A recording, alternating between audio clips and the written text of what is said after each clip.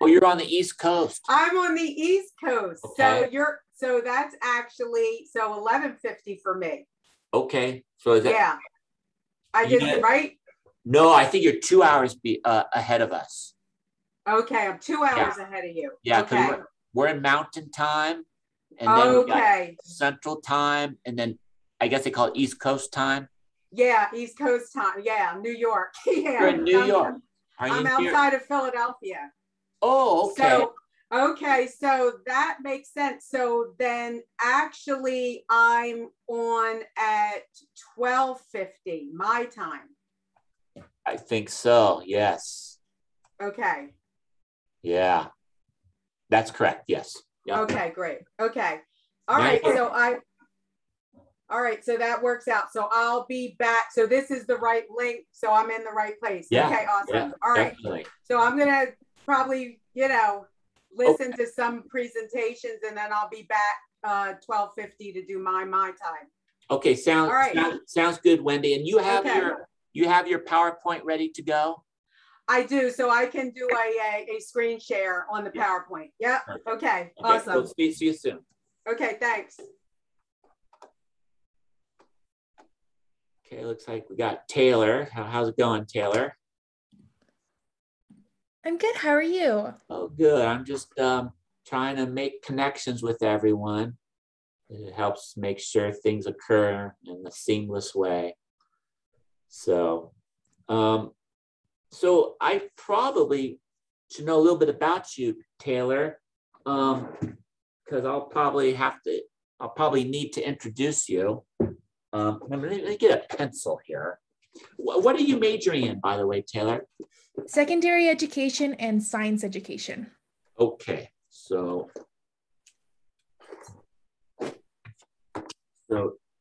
Taylor Benavides. And could you repeat your majors? Secondary education and science education.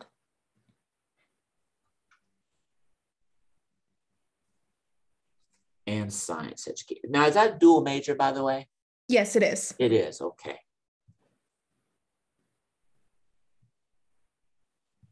And you will be our moderator. So you'll be moderating the sessions. Keep in mind that there's one session that I allowed the presenter to continue into the next session. And so his name is Brian, and he's going to be talking about safe injection sites for 2 sessions. Starting, let's find out when he comes on. Okay, yeah, he starts at 9:30. Okay.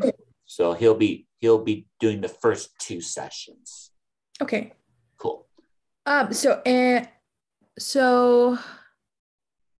do I just continue to let him talk, or do I have to I think you can just continue letting him talk. Just perhaps tell everyone that he will be talking from 9:30 to 10:05.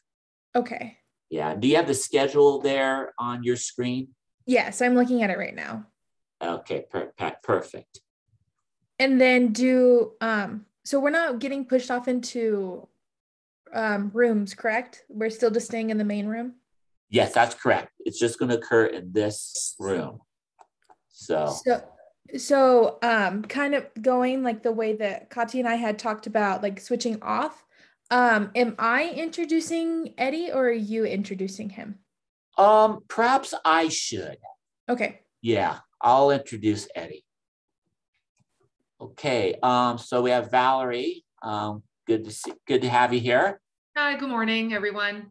So I thought I would introduce you as the wife of the university president, Sure. Dr. Joseph Shepard. Is that good? Yeah, okay, that would be true. Yes, that's true. Exactly. I didn't know if I should introduce you in another ways, like associated with the Central Intelligence Agency or not. But whatever you like. Yeah, I think I'll just downplay that. So, let's see. Let me check this chat box here. Tuan sent me a message. Could you click participate? Quick question. I had planned to speak maybe 10 minutes or so there, and then open it up for if any Q&A, because I'm speaking about the Nimbus Press. Does that sound about right? Yeah, that sounds perfect. Okay, good. Yeah, perfect. So, okay, Tuan, you want me to make you a co-host? Let's see if I know how to do this. Tuan, I'd probably go to more. Co-host. I think I did it. Did I make you a co-host, Tuan, now? Not yet. If you click on participants at the bottom of your screen. Okay, yeah, I think I clicked on Benji. I just made Benji a co-host too. Here, I made a mistake. I'm gonna kick you all. Let me find Tuan. There we go. Let's try this. Okay, there we go. Okay, so I made you, Tuan, a co-host, and Benji, you're a co-host too. So, and I don't know what that does, but it must be something beneficial for you. It gives the security options. Ah, got it. Perfect. That will be good. So we got one more minute, and we'll begin here momentarily. I think it's being recorded. Yes, it is. So we'll begin here in just one moment. Probably we'll want to. Okay, we got Bill Norris. Welcome, Bill. Welcome, Dara. Welcome, Gina. Welcome, Russ. Oscar. For those students that are presenting live, just keep in mind that you're going to want your presentation ready on your screen so that you can share it if you have a PowerPoint or something to that effect. Okay, so well, it's 9 o'clock. I think we got all the important players now on the screen, and I think I will begin. So without further ado, my name is Scott Fritz. I'm a professor of history here at Western New Mexico University. I have been teaching here at the institution for 15 years, and my focus is the history of the United States. By the way, I conduct research. I do research on the history of small business here in New Mexico in the early 20th century. And I focus primarily on the history of Grant County and Hidalgo County. That is the southwestern quadrant of the state. And I hope in the future to write a book on the history of small family-owned businesses from about the year 1900 to about 1973. So that's who I am. I do research and I teach here at the university. This symposium is about students, however, and it's about student research. It gives students the opportunity here at Western New Mexico University to participate in an academic conference without having to travel vast distances. And you know, when we were all in graduate school, and now perhaps you're a faculty member, you go to academic conferences. Well, we're trying to give students that experience.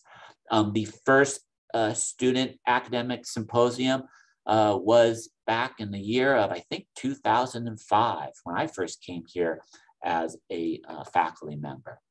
So I don't want to really talk too much more about who I am, but I do want to keep in mind that we're going to have about 5 to 7 presentations that will occur in this Zoom room. We also will have a student keynote speaker who will speak at about 10:30. We also have digital posters as well as digital videos that are found inside the Canvas shell for this symposium that you can view on your own time. So those presentations are what we call asynchronistic. There could be some students that will be attending the Zoom room or will be inside the Zoom room who could answer any questions that you might have regarding their digital posters or their digital videos. That might be a possibility. So we also will have a moderator. Her name will be Taylor Benavides. I'll introduce Taylor Benavides after our first keynote speaker is to address us. So I'll introduce Taylor Benavides here momentarily, but I would like to also mention too that Edward Misquez will be our student keynote speaker, and I'll introduce him around 10:30 this morning. But what I would like to do, also, I need to also make sure that we all know that for students who are participating in the symposium, that there will be t-shirts available at Miller Library. So after the symposium is over, and if you're here on campus, go by Miller Library to pick up your t-shirt. And there are also going to be certificates of participation for the students. So, keep this in mind for the students, that you are participating in an academic conference, and that what you should do is put that into your resume, or in the academy, we call them curriculum vitas. And that in your curriculum vita or your resume, you'll want to have a section that says something like academic conferences or conference papers, and list the title of your presentation that you gave here this morning into your resume. That's going to help build your resume. And I should argue then too that the certificate of participation is further proof that you participated in this conference. So it's going to help you in your future career. But without further ado, I would like to now introduce our keynote speaker. Our keynote speaker is Mrs. Valerie Plame. She is the university president's wife. And so now I would like to introduce Valerie Plame, and please give her a nice warm applause. Hi, good morning. Thank you so much, Scott. Good morning, everyone. Thank you so much for asking me to participate in this. I was checking out the site and the various really wide array of diverse projects that will be presented throughout the day, and it looks fantastic. And I am very happy to be able to kick this off for you. I was asked to speak to you this morning about something that I've been involved with. I'm really passionate about. You may have heard of it or not. It's the Misquez Press. And the first nugget of the idea started about a year ago when your provost, Jack Crocker, we knew that he was working on a book of poetry. And we were, Dr. Shepard and I were really eager to see it. And we're like, well, what about doing a press? And that is what led to where we are today. We have the Misquez Press up and running. Provost Crocker's book has been published, and I want to tell you a little bit about it, what we're doing, what our goals are, why we think it's a worthwhile project, and then I welcome some questions at the end. So I'll only be speaking for about 10 minutes or so. The mission statement, when we really sat down and thought about this, what is it we want to do, and why is Western a good home for this? As you might know, a lot of university presses are focused on strictly academic works. And with all due respect, sometimes they're a little dry. And we wanted to open up what we are bringing to the world in publishing, besides just a very narrow slice of academia. And the university is situated in such a beautiful, special part of the world, the Southwest region of the United States. And it doesn't take much to look around to realize what we have that's so unique here, whether it is the beautiful geographic setting that we are in, the border issues that we have dealt with for centuries, the arts, the culture that are attracted to this part of the world. It really is a special place. So we wanted to celebrate that.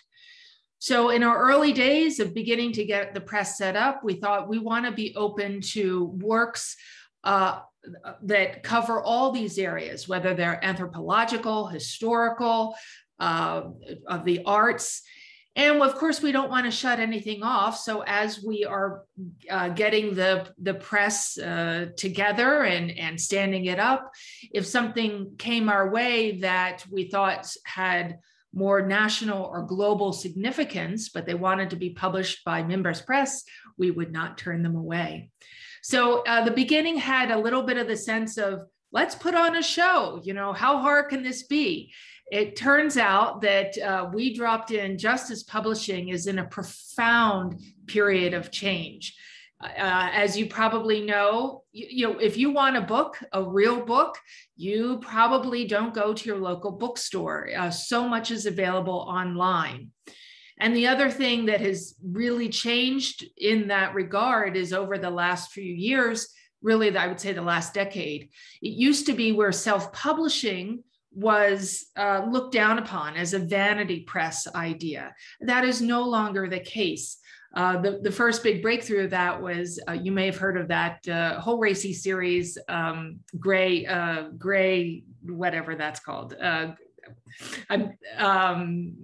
Shades of Gray. That was it. That was started out as a self-published novel that obviously exploded, became a series, became movies. So that took away the idea that you can't make money and no one's paying attention if you self-publish.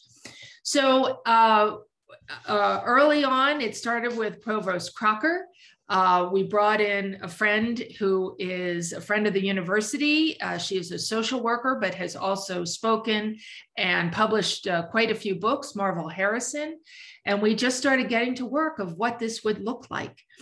And I'm going to take a moment and share my screen. So this is our the website that is attached to the university website. I'll just show you very quickly. There it is. Hopefully you can see that now. And we have Jay Hemphill's beautiful photographs to really place where we are of the Misquez Press of Western New Mexico. And the first book off the press was Jack Crocker's The Algorithm of I, which, by the way, has been published to really rave reviews and even talks of possibly being submitted for the Pulitzer Prize. It is that good. Even if you're not a big poetry fan, I urge you to take a look because it's very special. And I'm saying that not because Provost Crocker is my friend, but because he takes the sweep of his own history and takes using words to new heights. A couple things I want to draw your attention to, please. At the very top, you will see student submissions. We have, and I'll click on that. We have a branch of Misquez Press that is going to be devoted to publishing online academic work by Western undergraduate students. You can see here more about it, what they're looking for, what they will accept, creative writing, and as in whether it's this section or the other regular submission section, you just like with any agent, any publisher, you need to tell us what's it about, what couple sample chapters, how you think it might go. And you can contact Yen Chu. It says there her email with any questions. And she has put here a QR code, scan that, and you get a chance to be published, whether it's artwork, essays, research. It was important to us to include that whole student section because your voices as part of this are really crucial. We have an author section, news and media, which continues to grow, updated. And I just want to show you in our about section, here's our advisory board. And in fact, we just had a board meeting yesterday. Everyone attended via Zoom. We aim to do one in person here at Western once a year. And I have to say, I'm really proud of everyone that's on the board. They bring so much experience and thoughtfulness to this enterprise. It's wonderful to see as we're really beginning to take flight. The staff, as I mentioned, Marvel, and also your very own JJ Wilson, who has been a wonderful leader, and he has full of ideas of how we can continue to grow the press and shape it in coming years. And I just wanted to show you one last thing here. Members Press, why did we decide to name that? As you know, it comes from the indigenous people that thrived here about a millennia ago. And your beautiful museum has so many beautiful pieces of pottery, and this is one of them. And we decided to incorporate that, courtesy of Paul Hotvet, a local artist, to put that into the logo right there. So I am going to wrap up there and open it up for questions. And thank you again for your time and your attention. And I really hope that you will check out the webpage, definitely check out the student submission site, and spread the word. Okay, so as Master of Ceremonies, let me open this up for questions. And thank you very much, Plame. Any questions? Because I do have a question. Sure. I'll wait. Does anyone have a question before I ask mine? Yeah, hi, I have a question. I'm curious, how often do you publish? I guess, or how many publications do you do per year? Great question, Oscar. We are aiming to do 4 a season. So that comes out to approximately, when we're really up and running, maybe 8 books a year.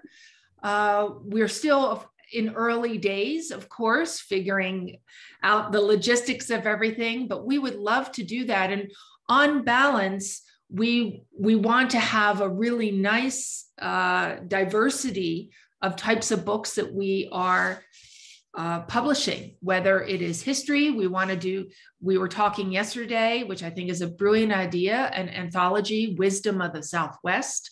We have a book of poetry. We have been approached about what should be a great work of nonfiction about heroin, the horrible, what happens to a small town in New Mexico when you bring in heroin and meth. So you get very briefly the idea of what we're looking for, and the numbers is somewhere around 8 or 10 to start. All right, awesome, thank you. Other questions? Because I'm wondering, it sounds like the press will accept nonfiction. So I heard you say the word history. So I'm always a great advocate for the study of history, and particularly the local history of this area. I do, basically I volunteer for the Silver City Museum. We have a participant in this morning's symposium. His name is Javier Marufo, and he's the new curator over there at the Silver City Museum, but he's also a graduate student here at the university who will be pursuing a master's in history once we get the program up and running in the fall semester. But he's already starting to take graduate level courses in history, and he has taken a lead on what's called the Chihuahua Hill Oral History Project. And so he's been conducting interviews of the Hispanic families that live up on Chihuahua Hill. Mm-hmm. And I wonder, would the Members Press be interested in a book related to that topic? I absolutely. In fact, I would. Nice to meet you, Javier. I was just at the museum for the first time about a month ago, and I was really pleasantly surprised. I see the beginning stages of the Chihuahua Hill project, and that's exactly the sort of thing that we would love to highlight. Whether it's local history or further throughout the region, Native peoples, border issues. There's Scott, as you know, amazing history here that we want to bring to light, both of historical nature as well as local issues and the arts and recreation. I think that if it's a good subject that either tells a great story or uses words in a beautiful way, we would absolutely be open to consideration. Great, thank you, thank you. Other questions for Valerie Plame? Bart. Thank you, Scott, and good morning, Valerie Plame. I joined late, and I don't know if you answered this question already, but I was wondering if the Members Press had any interest in doing audiobooks. Hi, Bart. Great question. I don't know. No one has asked us that yet. Typically, they do go hand in hand. I'm not familiar if they're just books out there that are only available via audio. Typically, they accompany a text as well. But if you have any ideas, please check out our submission site, or please feel free to contact me directly. Or go to JJ, probably is better, JJ or Marvel, and you can find all that information on the website. We would be absolutely delighted for everyone to take a look at the website. If something comes to your mind, or you know someone who is looking for a home, we would love to perhaps be that home for them. And I want to say, I think he's still on here. A lot of credit should really go to Joe Shepard. And I'm not saying that just because he's my husband, but he's the one who had the vision to go, you know what, we need this. You have seen so many amazing changes on campus, physically, how it's looking, how it's improving, as well as internally, how things are being run and the growth. And this seemed to be a natural fit in continuing the growth of the university and into raising the profile. So it was Dr. Shepard who was like, you know, let's see if we can make this work. And I have to say, after the board meeting, this was our second one of the year yesterday, I am really optimistic that we're going to make a go of this. Julie Morales, who's Dr. Shepard's chief of staff, she will have sort of administrative overview. So if she's also a person you can go to for any questions. Yeah, let me give some kudos out to Dr. Shepard for, most universities have like something akin to a university press. And so this is a great thing for our university to have such an ability to publish authors. It really helps to showcase not only our university as a whole, but our students. I found it very interesting, Valerie, that students can apply to publish through our press. Are there other questions? Because I have another question, but I don't want to take center stage. So someone else have a question before I ask. Okay, Taylor, go for it. Have you already gotten student submissions for the press? That's a good question. I know that in the standard portion that we've already received, I want to say 15 submissions. I believe there has been a couple in the student part, but check with Yen and she can tell you more specifically. Of course, the idea is you get a lot of ideas and not everyone gets to be published. You have to meet certain standards and so forth. But I love that we're at the beginning of what looks like a great adventure. Yeah, so my question, I think I was talking to Gilda Ortego. She's the director of the Miller Library. Does my memory serve me correct that the office for the Members Press will be located in Miller Library? Good question. Yeah. I think that is true, but I don't know for sure yet. Yeah. Oh, so I guess my question then would be, will there be a physical office on campus eventually? I think that would be the idea if we grow. That makes sense. Although, you know, in this not quite post-COVID world, as we know, how much you can do virtually, how much can be done. You don't all need to be in the same room, but sometimes that one-on-one interaction is crucial, which is why we are going to have a board meeting in person at Western at least once a year. But we're trying all sorts of new things. The publish on demand, we'd like to do our artwork, keep it local as much as we can. We want the press to be sustainable. We keep that in mind, environmentally sound. So these are our values, and you can read more about it on the website, but I assume that yes, an office ultimately will be set up. But right now it's probably JJ's office. I see. Or maybe it was JJ that she was referring to. Yeah. There's the treasury room there in Miller Library. I'm just putting this on to everyone's radar. There's the treasury room, and then there's another little office just to the left. So I will ask. Yeah, I would do that. Okay. Well, any other questions for Valerie Plame? Well, I will see everyone, I hope, or if you're on campus still, at the Mingle and Jingle. That's tomorrow night. If not, I'm wishing everyone really happy holidays. Good luck today with those that are presenting. And thank you again for allowing me to be the first one here at your symposium, and wishing you all really well. Okay, great. So thank you so much. Thank you so much. Okay, so as master of ceremony, I have to make sure that we have that we allow Russ. Do you have a question? I did have a question.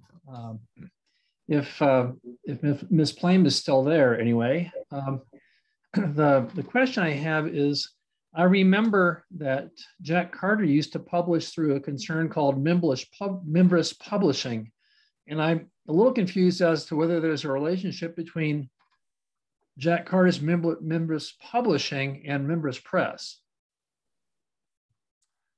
I think we will have to take that question offline because I do not see our keynote speaker to address that question. So Russ, could you send that question to me through the chat box? Sure. That would be great. And then I guess I will forward it to Valerie Plame and somehow get the answer back to you. Thank you. Yeah, include your email to me so I can provide you that answer. So what I should now do is get ourselves ready for our first live presenter. And before I do so, I want to introduce to us all our moderator for these live presentations. And that moderator's name is Taylor Benavides.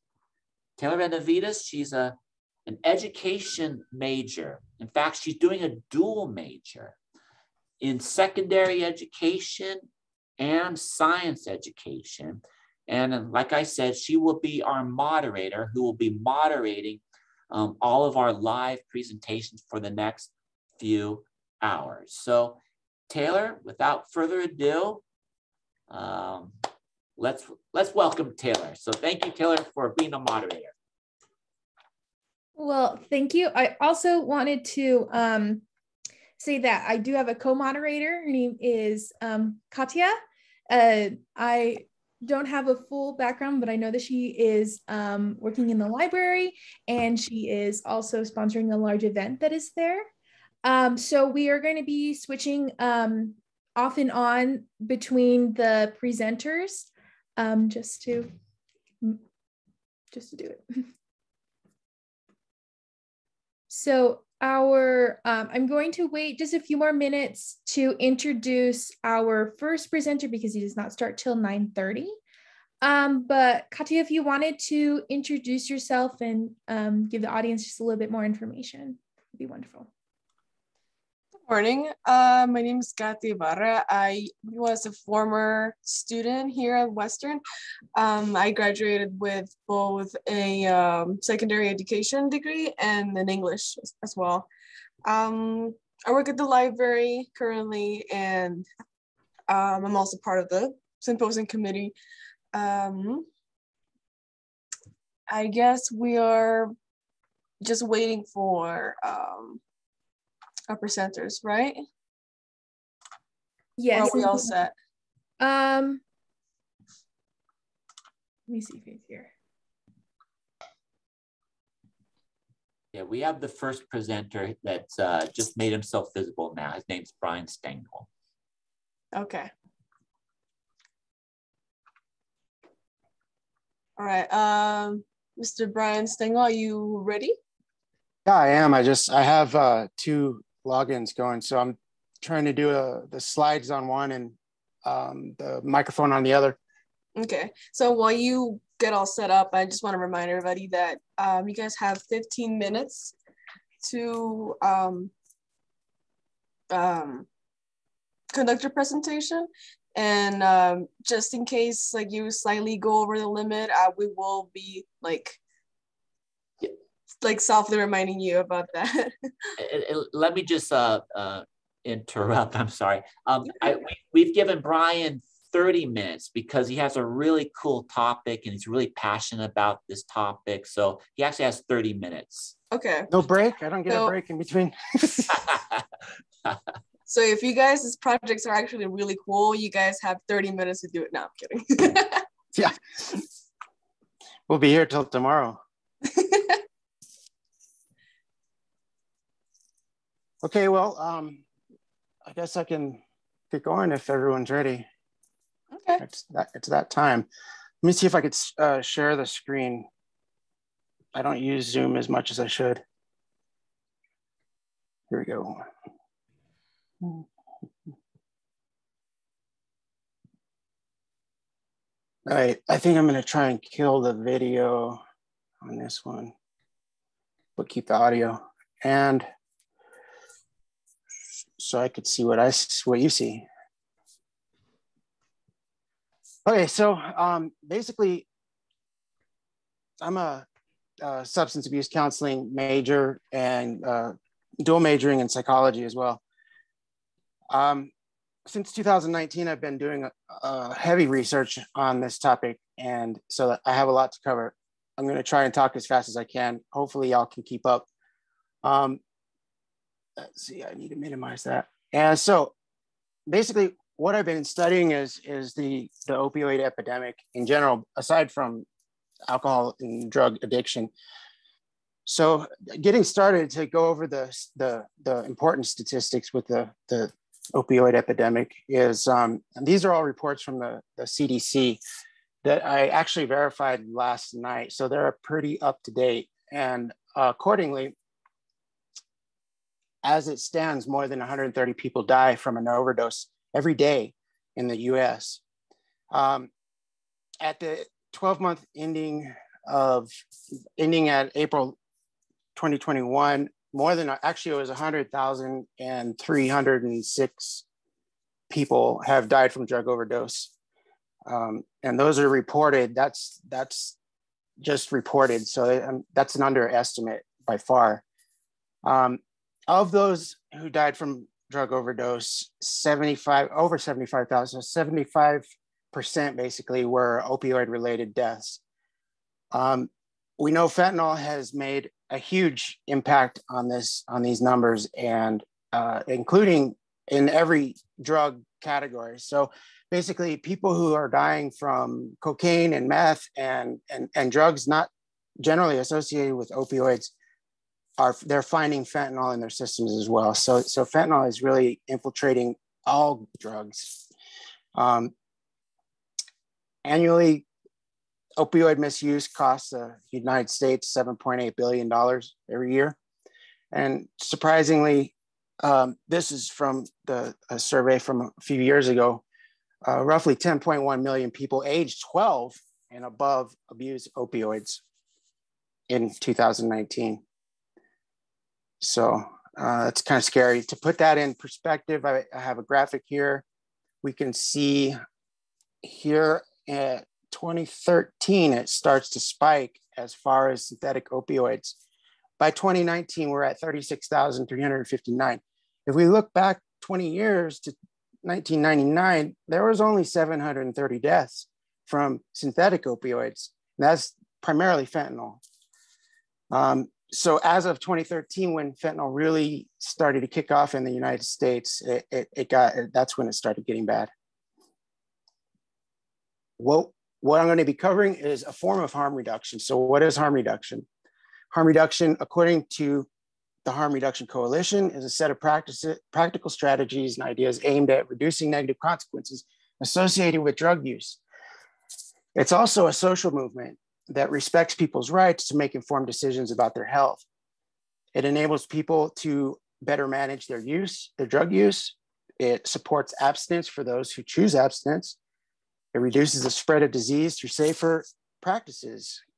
It also has the principle of meeting people where they're at in life. Instead of forcing a person into recovery, harm reductionists are meeting people in the midst of their addictions and encouraging and providing support for them to get out of their addictions when they're ready. And so on that note, harm reduction considers both the actual using as well as the conditions which a person is using in. And that's where we get into some examples of harm reduction, which include syringe or needle exchanges, on-site drug testing for purity and adulterants. And I'll get back to that in a second. Naloxone distribution networks, which the naloxone is the life-saving drug that reverses the effects of opioid overdose. They also include wraparound medical services, such as wound care, as well as professional training on safe drug using practices, community mental health referral programs, homeless outreach, intervention, referrals to medication-assisted therapy, and rapid response overdose prevention programs. And that leads me into my next slide. What we're looking at here, this is the naloxone. This is what is used, generally 4 milligrams, but because fentanyl is so potent, we're now, the FDA has actually approved an 8 milligram version of this because the 4 milligrams, the single dose 4 milligrams are just not cutting it. They're having to dose people multiple times to bring them back from an overdose. This is the drug testing. These are basically just like litmus strip types of drug testing. They're fairly cheap from factory, but the availability is very limited. And I just, even just looking for them around Silver City, I was not able to find any outside of the Department of Health. That's concerning. So what I'm going to, the rest of my speech is about overdose prevention centers. There's several names that have been used, and that's the second half of the lecture. But according to New York City Mayor Bill de Blasio, overdose prevention center services offer safe, clean places where people who use drugs can access clinical care and other services. The first SCS or safe consumption site in this case, or overdose prevention center, like I said, there's multiple names, began in 1986 in Bern, Switzerland. At the moment, there's more than 120 sites operating in 12 different countries. every safe consumption site has a proven history of reducing the spread of HIV, hepatitis C, STDs, as well as reducing ER visits. Clients, according to the numbers, clients are 30% more likely to utilize add-on treatment services, such as detoxes and other services that introduce them into the paradigm of recovery, as I call it. Now, the public benefits are also outnumber any negative side to it. So with the public benefits, we're looking at less hazardous litter. So there's syringes and things like that. People are not throwing them away. These places provide a place for them to safely dispose of these type of things. Public intoxication has been proven to be less.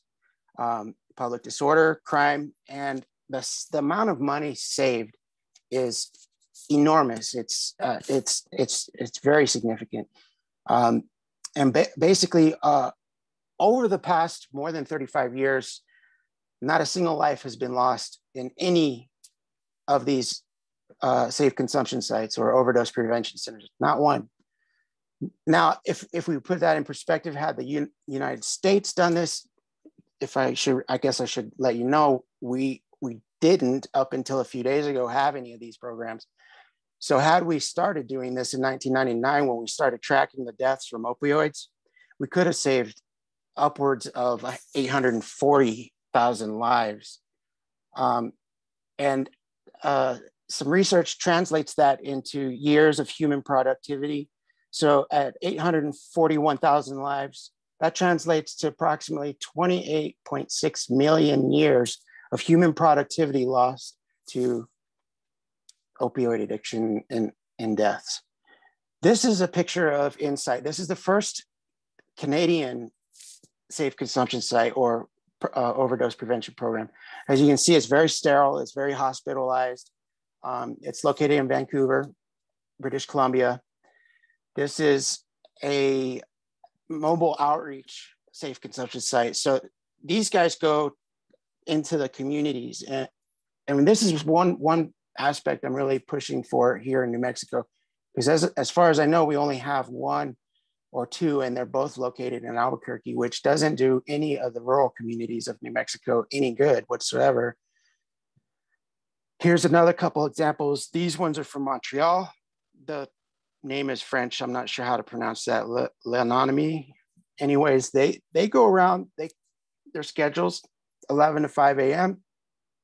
They hit 12 different neighborhoods per shift, and they also offer on-call services. So these are bringing the harm reduction to the communities as opposed to making the communities seek out harm reduction, which is not the way it should be. Of course, as I said, the US has zero government, but it changed 2 days ago. I'll get to that. We have now, to my count, 2 government authorized sites and 1 underground site that is not operating legally. And so I couldn't do much research on that. According to the argument that has been used historically, the crack house statute is an old statute back from the 80s. And it really is antiquated, and we need to get more or less get rid of it. So back in 2018, a nonprofit organization called Safe House, they plan to open a safe consumption site. And they're a Christian group whose primary aim is to save lives.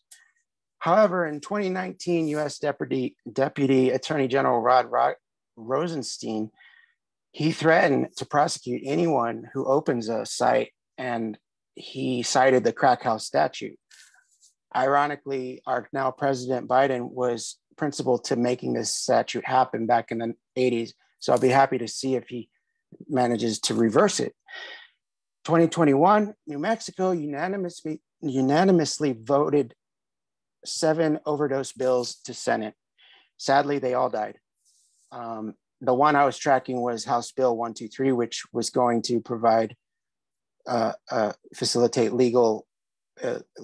basically legalize these overdose prevention programs. July 6th of this year, Rhode Island, they legalized the first site, and they actually called it the harm reduction site. So instead of the safe consumption site, the provisions, they're slated to be effective on March. And then 2 days ago, New York opened the nation's first two, and see, they're using a different name. They're using overdose prevention centers. So they opened the nation's first two overdose prevention centers in Upper Manhattan. As far as I know, they haven't been pounced on by the feds, but we'll see how that goes. The reason why we're having such difficult times with the drug war in general is because of stigma. Stigma goes back to Harry Anslinger when he started this whole marijuana scare with, and Dr. Fritz would know this because I've actually talked to him about this. And as you can see, that marijuana is the most violent causing drug in the history of mankind. That sets the precedent for stigma as a whole. Well, many of us know that what he said there is simply not true by any means. Today, this is what stigma looks like. And I don't know, some of you might remember, this is your brain on drugs. And then I found a more modern one that is vaping makes you a lab rat. And this one in the background is this mouth brought to you by meth. And you can't see it very well, but he's missing all his teeth. And so these are the myths and the lies that are being spread in order to create this stigma to perpetuate the drug war. The United States has been very active in spending money on researching this topic, just not in the United States. So verified, and I verified all of this myself, spending by the United States National Institutes of Health. I found 3 grants.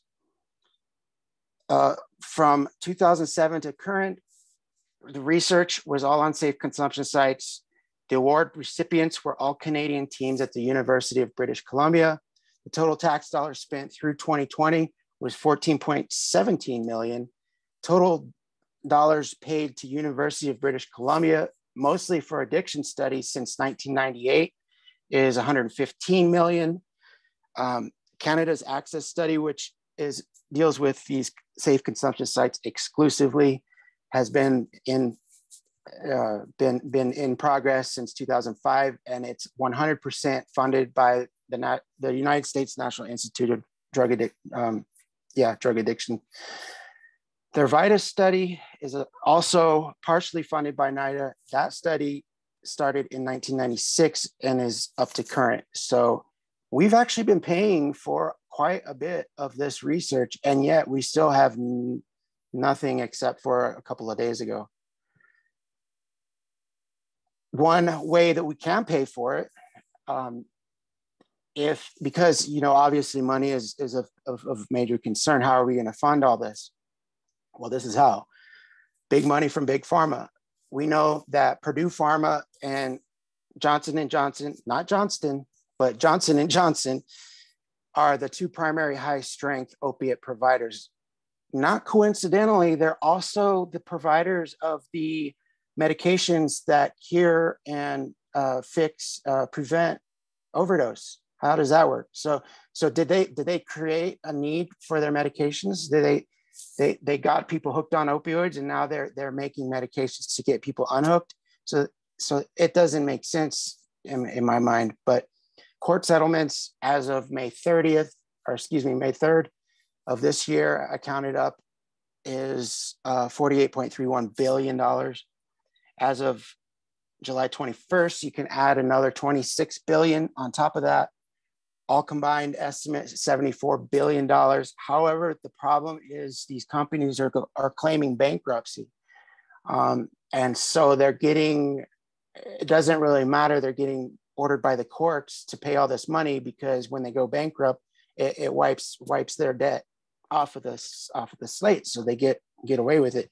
And then the other problem is that historically, and we can see this with the tobacco industry and the lawsuits that happen with them, where money was allocated that was supposed to be for rehabilitation and so forth, but it didn't go to where it was supposed to go. And it ended up buying police uniforms and a lot of things that many people argue are not exactly what it was designed for. Where am I at? 9:47. Okay, so let me get the second one going here.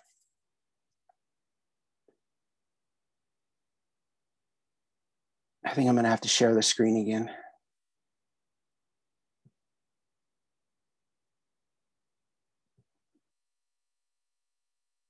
Yeah. Let's see, where are you?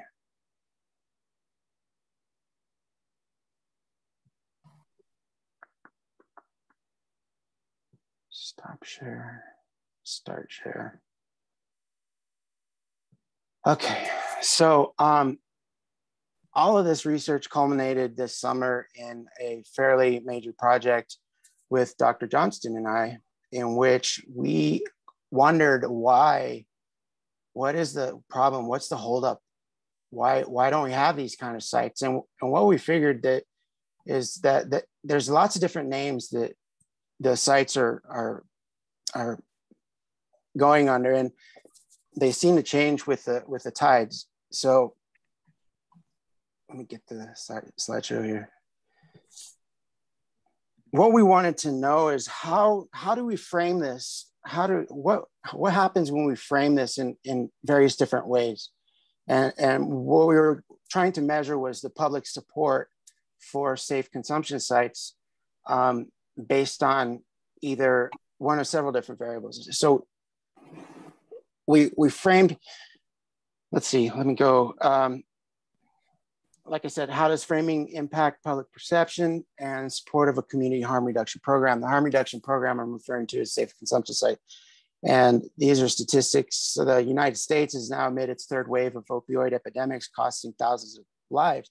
Yet not a single, until 2 days ago, government supported safe consumption site is available. These sites have been operating for more than 35 years in 12 different countries, outputting volumes, lots and lots. I mean, you know, I couldn't even touch since 2019. I've really been digging into this, and I still just have barely touched the tip of the iceberg on this. And I've literally gone over hundreds of reports and research papers. Some believe that a major contributing factor to the absence of safe consumption sites in America has to do with societal stigma, which I went over before. Again, against people who use drugs. This research that Dr. Johnston and I performed expounds upon the notion that if overdose prevention programs are properly framed and presented to the public, the stigma can be overcome.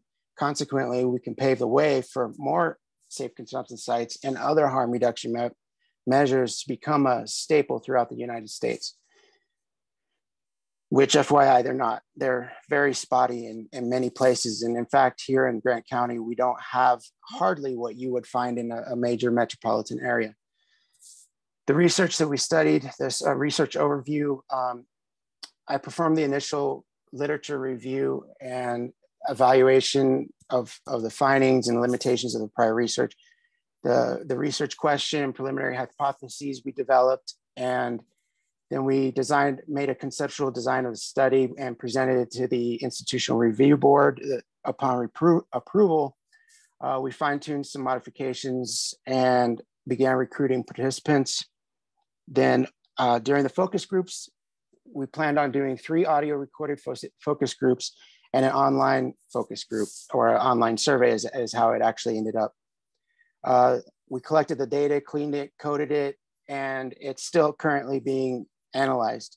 So what I'm going over here are not final results. They're just trends or speculations, kind of as to where we're headed with this. The discussions, conclusions, limitations were notated and drafted, and we're in the process of putting together a peer review article for publication.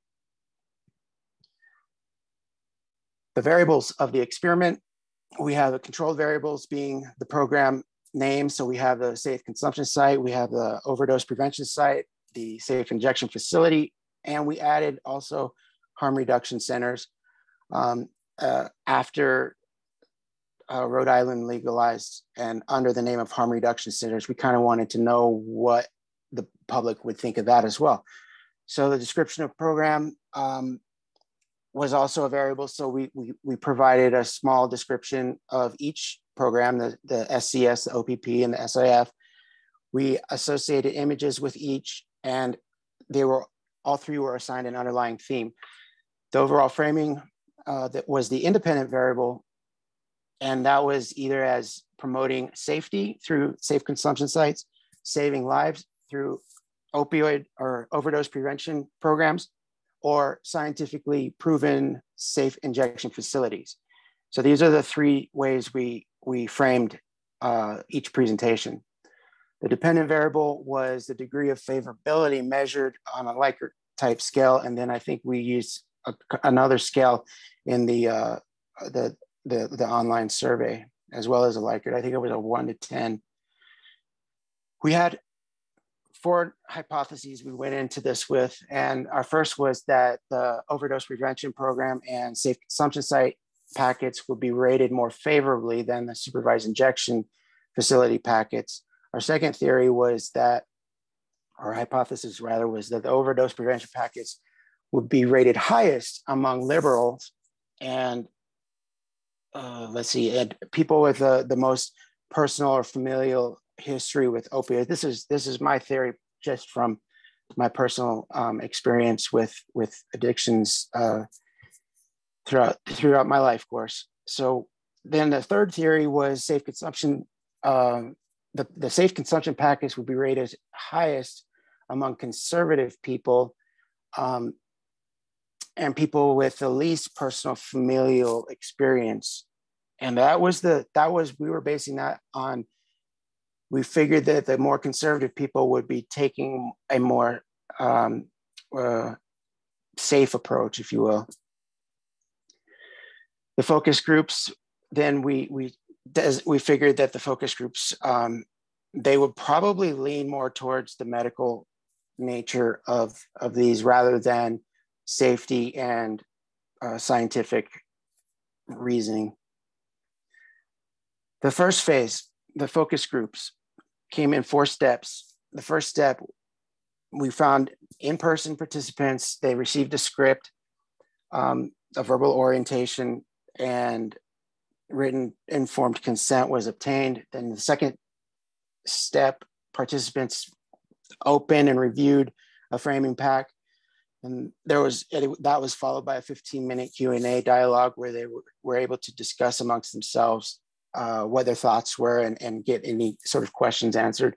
We tried to stay as far in the woodworks as we could on this in order to not in any sort of way influence their decisions. Each focus group was randomly assigned a packet. So that was the randomness that made it an experiment. The third step, then we asked them to rate the degree of favorability on a scale of 1 to 100. And in the fourth step, after steps 2 and 3 were completed, for all 3 packets, they submitted their ratings and participants were debriefed. And if they needed any, if they got triggered or in some way moved by the discussions, upset or anything like that, then we were there to offer support for anyone that felt that way. Fortunately, nobody came out feeling like that, so it worked out good. The preparation for the first stage. First, Dr. Johnston and our research assistant went to Grant County and went to the the farmers market and the Commons and the local Democratic and Republican parties, and they solicited for at the public libraries, and they solicited for participants. So those covered a pretty wide swath of participants, from Hispanic to Caucasian, from young to old. We try to get everybody, from as wide a variety of people, to have a fairly homogeneous group participating in this. The focus groups, what we found was everybody favored the overdose prevention programs above all else. So the overdose, to refresh your memory, the overdose prevention programs were, I believe they were focused more on, what were they focused on? I think it was health. on saving lives. But they consistently rated the images more favorable than the others, the other names and descriptions for the OPPs and the SCSs. So according to the chart, you can see the name is on the first column. Descriptions, those are the descriptions of each packet. And then the images, those are the images, which I'll show you in a second. And then I combined all the statistics together for the final totals. So we have the OPP, the SIFs, and the SCSs. Participants favored the theme of saving lives above all else, which to me, I wasn't entirely surprised, but I thought we would have more of a conservative group than we did. The second phase, the online survey, also in 4 steps, similar steps. Participants read a briefing and they signed off on a consent. It was through SurveyMonkey. So it was all pretty much electronic, and they were able to do this in the confines of their own homes and so forth. So it was a very different setup than the first part. But what's important is that the results came back similar in both of them, despite the differences. So in the second step, we have the program name description representing conceptual framings presented to the participants. Participation. Oh, I got 1 minute. No, 5.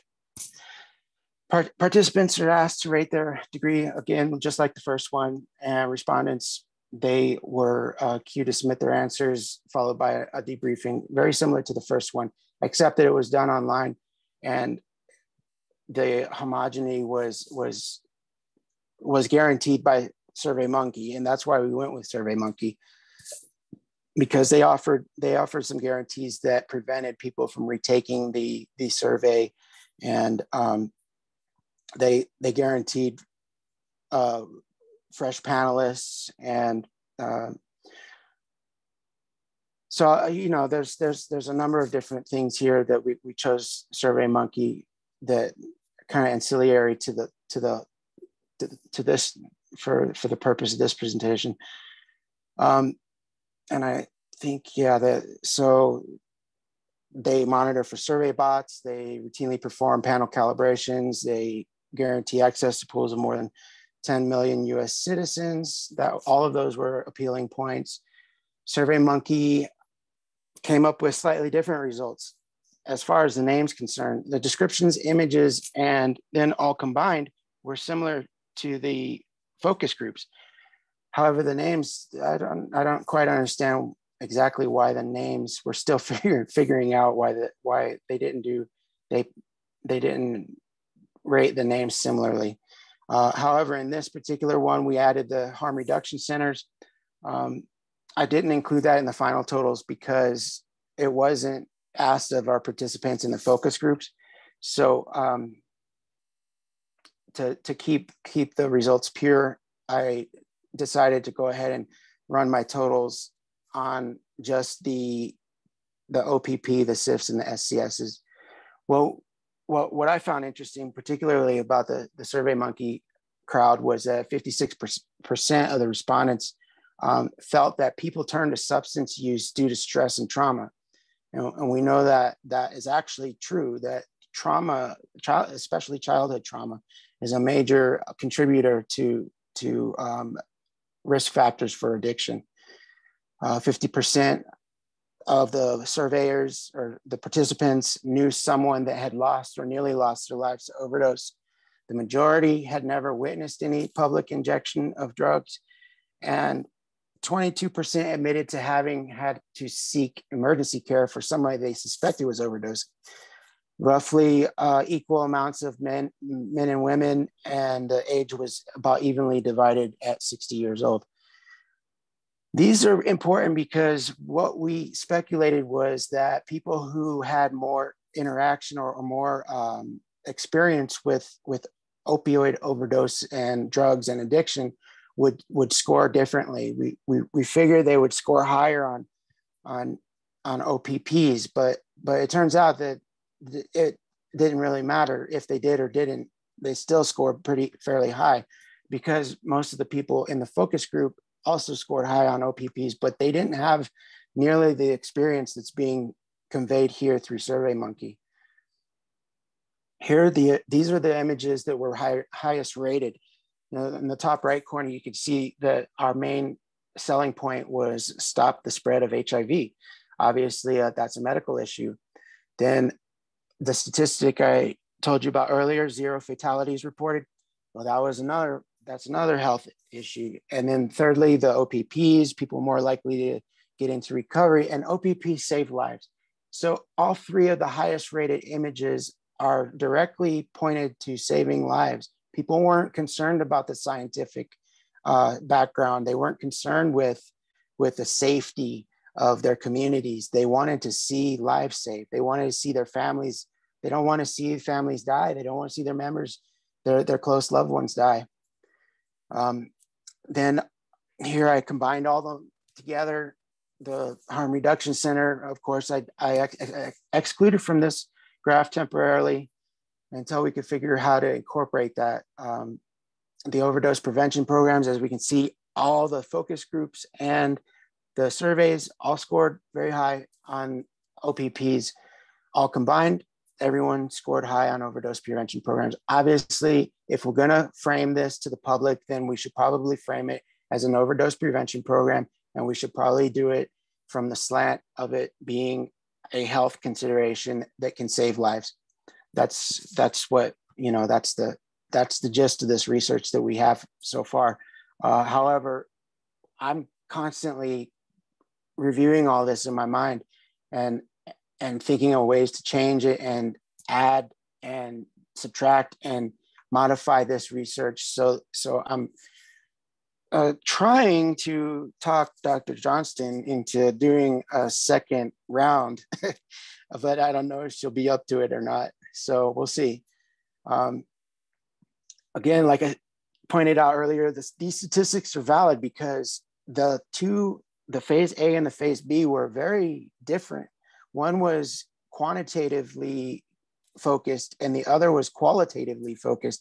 However, the results came back almost identical between both.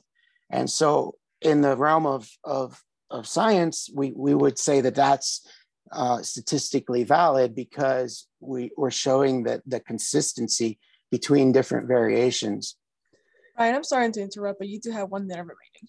Okay, I'm almost done. So, and then my final conclusions, most of which I've already gone through. So, like I said, the House Bill 123 here in New Mexico, that was framed as an overdose prevention program, and that made it all the way to Senate before it died. And I suspect it was COVID-19 that had everyone distracted, and that's why they didn't hear it.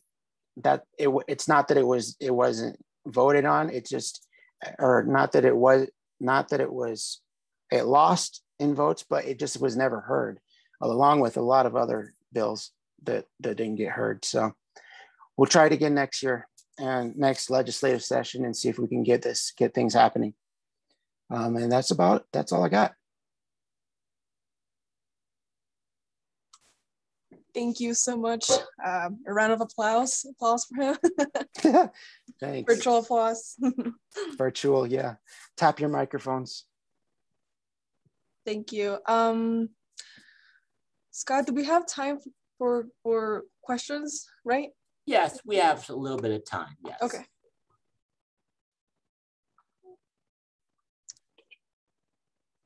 And I can ask a question. Yeah, is it for me? Yeah, Brian, it is. Oh no, I don't know if I'll answer it. Yeah, I know that, back in the day, this methamphetamine didn't have fentanyl in it. And I do know that people consume it in 2 ways, well, 3 ways perhaps, but 2 ways would include injecting and smoking it. If there's more and more fentanyl in this drug, does smoking it, could that kill someone if they're smoking speed that has fentanyl in it? We're not entirely sure at the moment. I've looked into that very briefly because I was wondering if you can even just smoke fentanyl. And I believe, if I recall, the the residue that's left behind from fentanyl is very different than they are. That's what's encouraged. The idea is, hey, you know what? If you're going to use drugs, then come here. Because if you're here, we can save you. We can't save you on the streets. We can't save you in an alleyway or a bathroom or anywhere. But if you're here and we see you going out, then we can give you the Narcan. We can do medical, whatever we need to do medically speaking to revive the person and save their life. Great. Thank you. Thank you. Mm-hmm. I had a question. So this is, of course, a very important research topic. Fentanyl is, of course, like you were saying, increasing in popularity in terms of being used to cut up a variety of drugs. But what spurred your interest in it? Why did you jump on the project originally? To be quite honest, I have a lot of personal experience with addiction, and let's see, this past October will be 12 years that I've had clean and sober, and so that alone is enough to be the impetus for me or stimulus to pursue psychology and drug and alcohol counseling. So yeah, I've got a lot of personal history with it. That makes sense entirely. I actually recently a relative of mine passed away from fentanyl overdose. So this is incredible to see that it's being pursued. Yeah, and I'm pretty open about it because it's becoming something that is very normalized in society these days. So like yourself, somebody, just about everybody knows somebody that is either struggling with addiction or has come close to death from overdosing. Yeah, I appreciate all of your work. It's profound. Yeah. Really. Thank you. Thanks. Yeah, thank you. Alrighty. Well, it is time to move on to our next presentation. Thank you so much, Brian. Thank you. Our next presenter is Joshua Sanchez in the history behind colonization of New Mexico.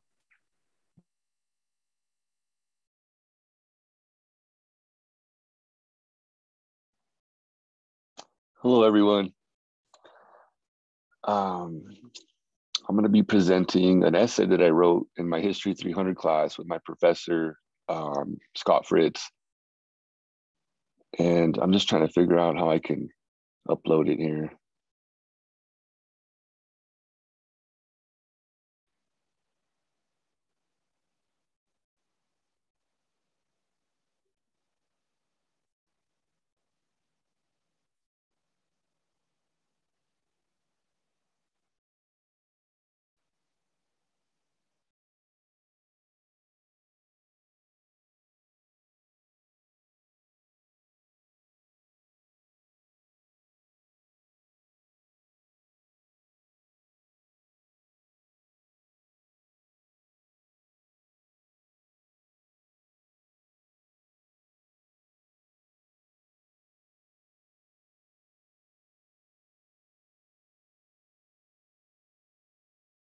I got to allow Zoom to share my screen. I apologize.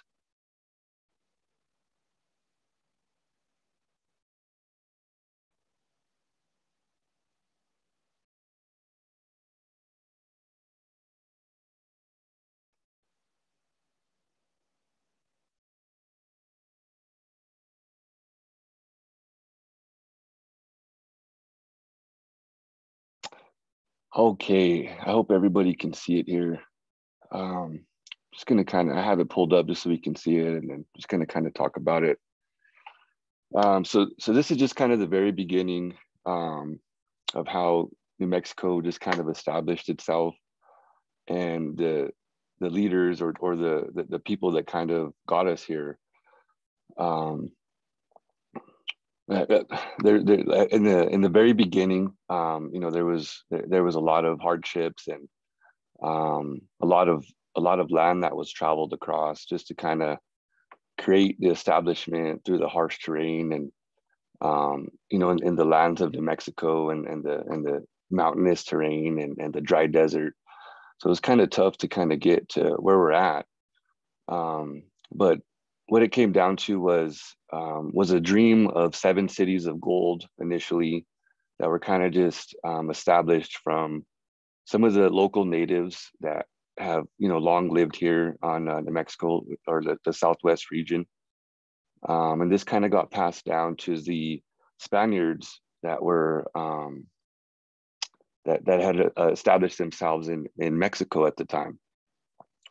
So there was a gentleman by the name of Francisco Vasquez de Coronado who he wanted to go see the 7 cities of gold, and he wanted to make that happen for him, for his family, for himself, and for his country. The New Spain, essentially.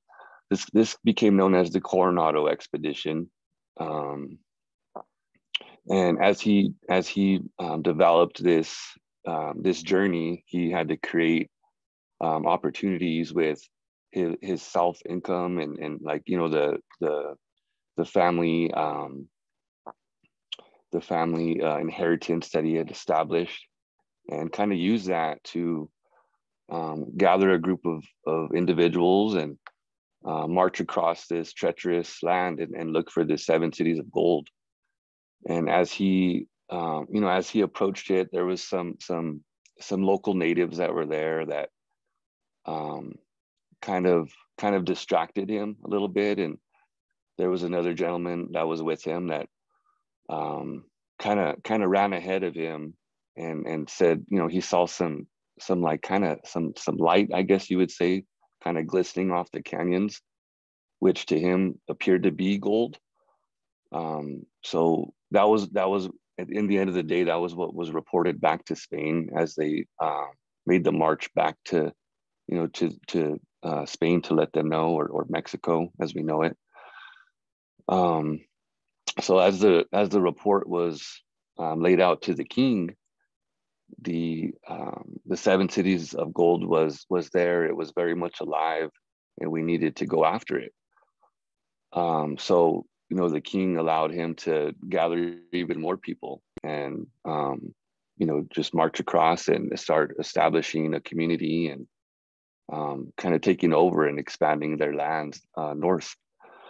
So as he gathered this bigger army, you could say, or these bigger families with him to go and make this community, he ran across the local natives there, and he had to go through many battles, I would say, that kind of spread out his initial family or army that he had took with him. Because as I mentioned, the lands here are very kind of dry and treacherous a little bit, as we know it. So his people kind of had to just establish themselves wherever they could. And as that happened, throughout the short time they were there, it was harder to communicate to them and get out whatever needed to be done to expand this community. So as time went on, he did his thing. He led what he had took with him, and he started building this community in the Southwest region of the United States. This is when Juan de Oñate kind of came into play, and he's basically known as the founder of the Zacatecas, which is the famous silver mining town.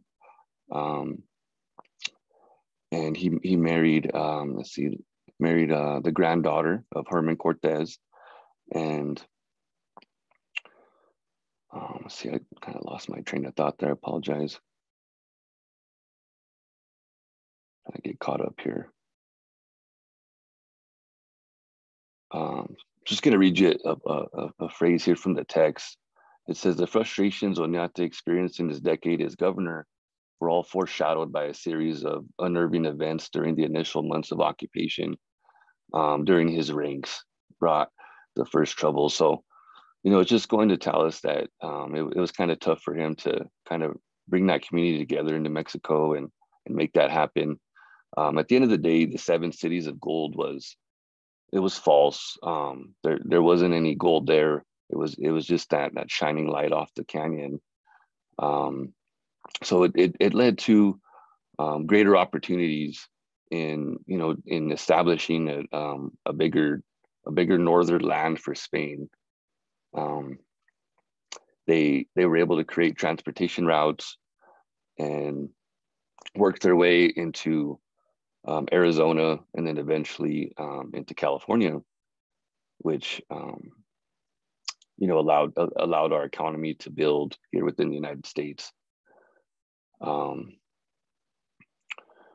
So at the throughout it all, we're here today because these gentlemen, they established themselves as forefront runners and leaders, and going after the unknown, and they fought through the inevitable, and they made sure that they made a name for themselves and created New Mexico as we know it today. But that's kind of my essay on how we created here on the colonization initially. And if you guys have any questions, please feel free to ask me. I'm all ears. Thank you for listening.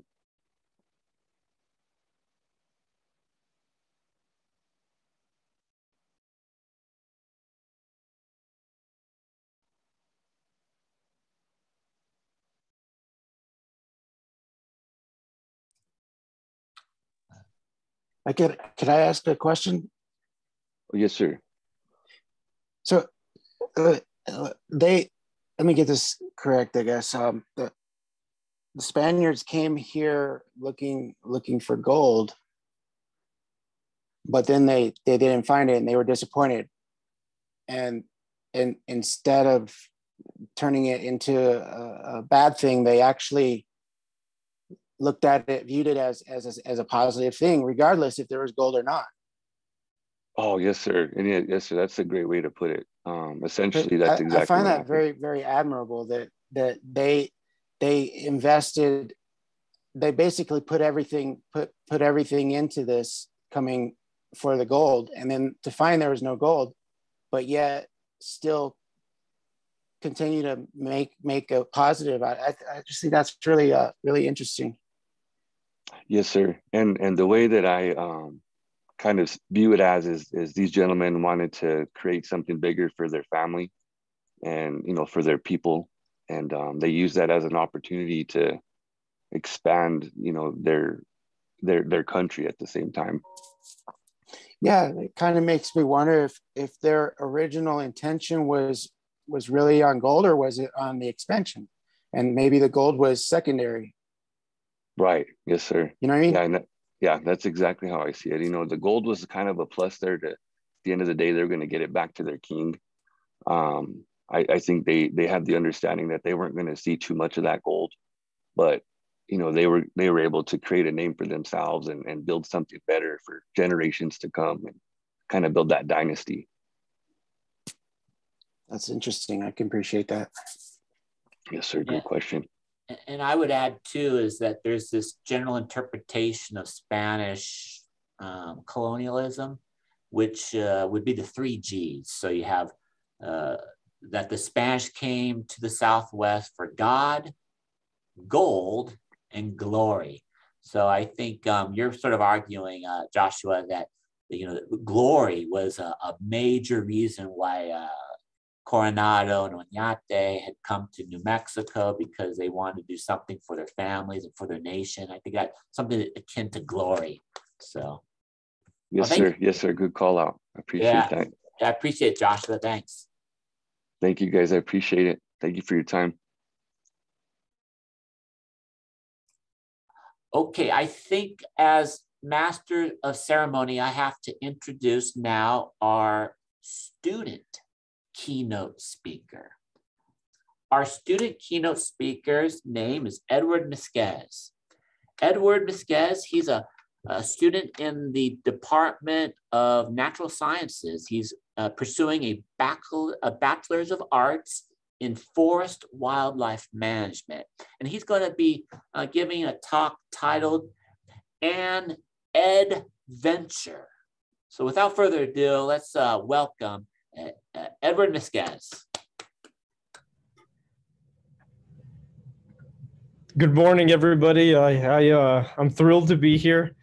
I want to talk to you guys just about my experiences here at Western New Mexico University and outside Western New Mexico University, and how immersed my life has been within natural sciences and the natural world, and just appreciating everything that it has to offer.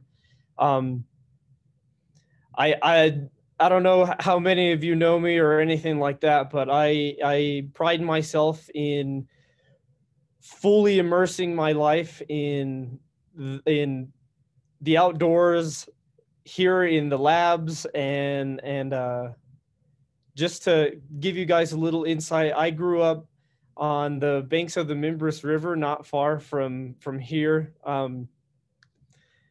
Growing up, I was involved in a lot of ranching, hunting, fishing, and just plain outdoor activities.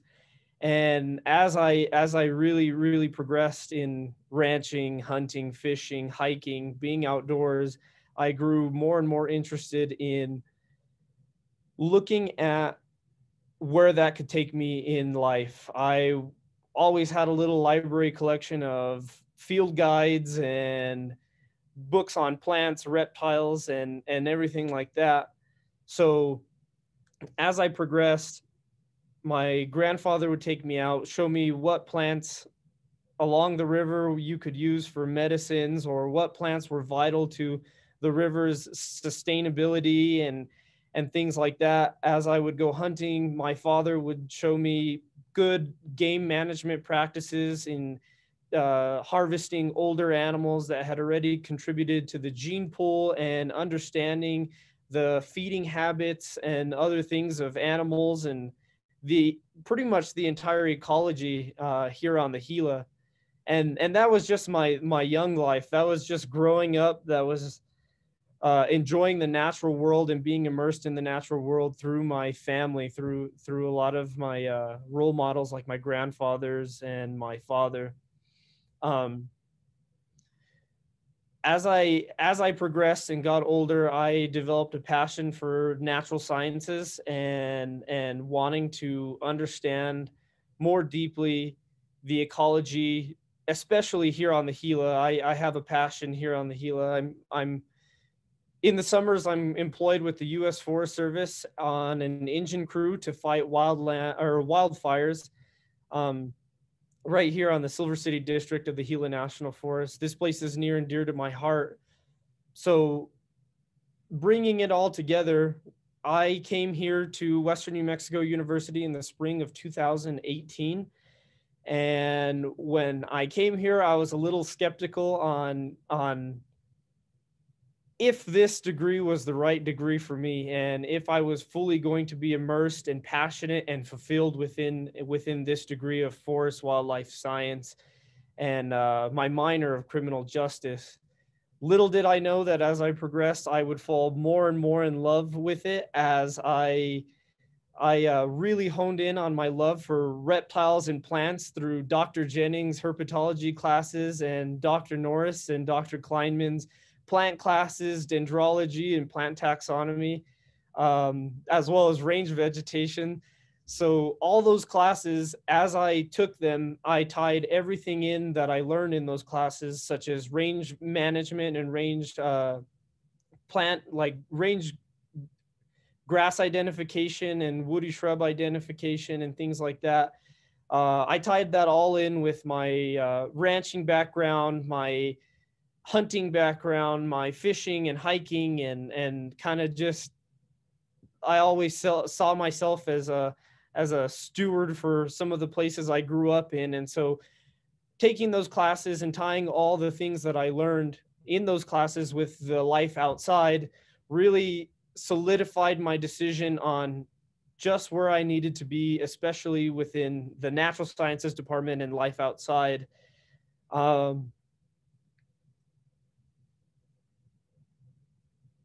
Outside of the natural sciences, I have been 4 summers with the U.S. Forest Service here in the Gila National Forest.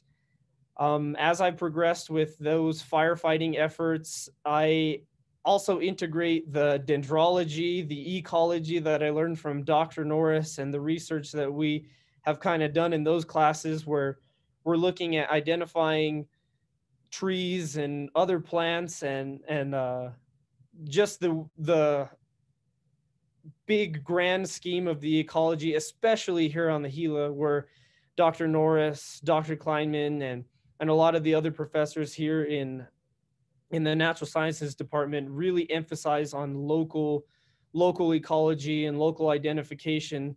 So not only does it help me in my firefighting efforts, it helps me outside as I hunt, fish, and just enjoy the Gila and everything that the Gila has to offer. In a grand scheme of the things that I do for the Forest Service, not only is it firefighting, but we also do wildland urban interface thinning. We do a lot of other thinning projects, which all tie into the benefit of the ecology, especially the local ecology here in the Gila.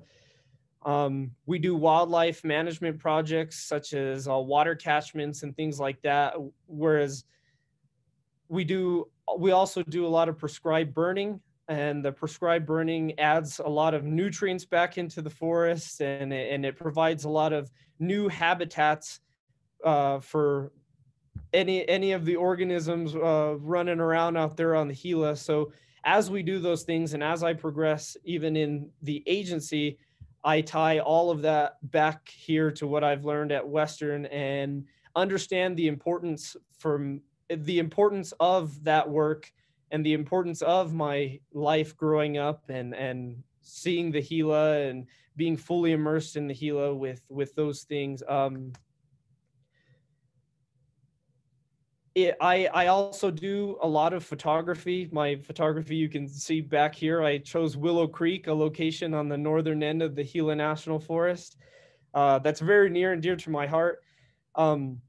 I do a lot of photography, and through that photography, I get to really, really enjoy the full scope of the natural world, taking pictures of organisms, birds, plants, mammals, reptiles, and my firefighting experiences and my hunting and fishing and hiking experiences. So if any of you in the audience are interested in following me along in that journey, I have Instagram and Twitter where I share everything that I do. I share all the places that I enjoy, and I try and make it as beautiful as possible, where it's already beautiful. So with that, in conclusion, the time that I have spent here in Western has definitely solidified my passion for the natural world and definitely set forth a future where I would like to continue being a steward of the natural world and natural sciences and follow that to wherever it'll take me. So with that, I'll conclude, and if anybody has any questions as to some of the things I do outside of school or within school, I would love to hear them. Okay, let's open it up for questions and comments. So anyone out there have a comment or question for Edward Misquez? Because I do have some comments. Maybe that'll help generate some other. Yeah, I was gonna take a guess that that's Willow Creek. Yep, that's Willow Creek. And the reason why is that's some of the best fly fishing I've ever done up in the Gila. Indeed. I remember that one time back about 10 years ago before that big fire in that area. Boy, I think I caught about 60 trout. I mean, they're small. Yes. Oh, yes. Yeah, just on a little caddis pattern. I'm sort of wondering, after that fire, I think it impacted the Gila trout population up there. So what's the Gila trout population looking like up there in Willow Creek right now? In Willow Creek right now, so far as I've been up there, it's still a little up and down, just depending on the stream flow and how everything works in there. I know that in recent years, the Forest Service, especially the Wilderness Ranger District, has devoted a lot of effort into packing in small fry and removing some of the invasive species within those streams just to make room for the Gila trout and to establish a stronger Gila trout population. But I know as of right now that the Gila trout population up there is still pretty strong in some places, but maybe not as much as we'd hope for like fly fishing as it used to be, I guess, or Gila trout populations as they used to be. Yeah, you know, I've hooked in caught some big Gila trout. I mean, almost 12 inches, and that's pretty big for a Gila trout, I'd say. And I think that's the grand overview of efforts on the Gila, is to bring a lot of those native species like the Mexican gray wolf, the Gila trout back in, and kind of just establish the wilderness as a very, very pure wilderness. So yeah. I see a lot of that, especially working with the agency. There's a lot of effort being made. Yeah, yeah. Okay, very good. It looks like we might have another person. Brian, looks like you just appeared on. You have a question? This is also interesting. I just can't help myself. I wanted to ask you, did you ever end up taking a historical geology class?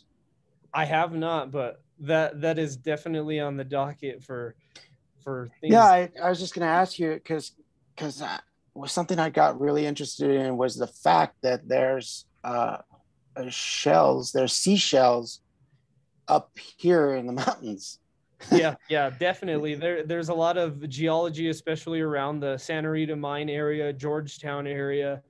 And we've actually taken some sort of interest when I was taking invertebrate zoology with Dr. Jost. And we looked into that a tiny bit, but yeah, the geology here in the Gila is another thing that I think maybe gets neglected a little bit. Yeah, I just never really knew how old the lava rocks were until I took that class. It's fascinating. Indeed. It looks like we got a question that was asked.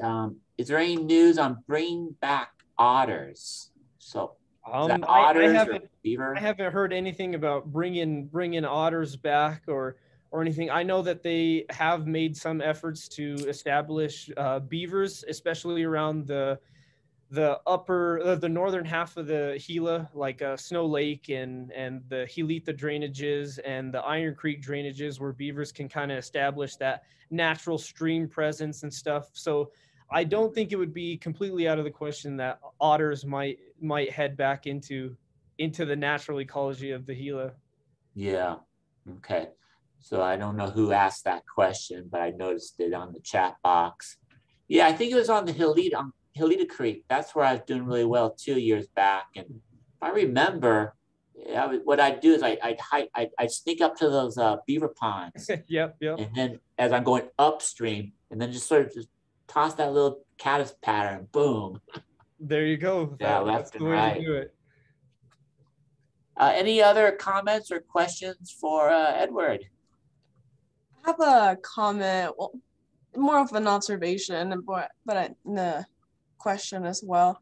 I just want to say that I love your passion that you have for your degree, and just how everything, like your life and like your upbringing, like affected how passionate you are for it. And like the fact that you're performing your presentation outside without any breeze, that shows me how passionate you are too. That's amazing.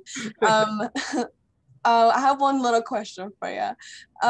You did say you are also majoring in criminal justice? Yes, criminal justice. And are you still thinking of pursuing both of them, or are you leaning more towards this one? I lean more towards the natural sciences, but I also lean more towards immersing myself in a little bit of both, and maybe pursuing something within the lines of the U.S. Fish and Wildlife, maybe law enforcement, or New Mexico Department of Game and Fish law enforcement. So I'm up for debate on some of the routes I want to go and some of the things I want to do, but I guess that's the excitement in it. Okay, awesome. All right, thank you so much. Yes, ma'am. Okay, any other thoughts, comments? We got about 5 minutes before our next presentation. Hey, hi, Dr. Fritz. It's Sally. Go for it, or Sally. Go for it, Sally. I just wanted to, once I heard that Edward was interested in maybe being a future law enforcement with the Forest Service, you just better make sure you have your fishing license every time you're out there. Of course, always. I always do. I always do. I think he's fishing right now. He's out there.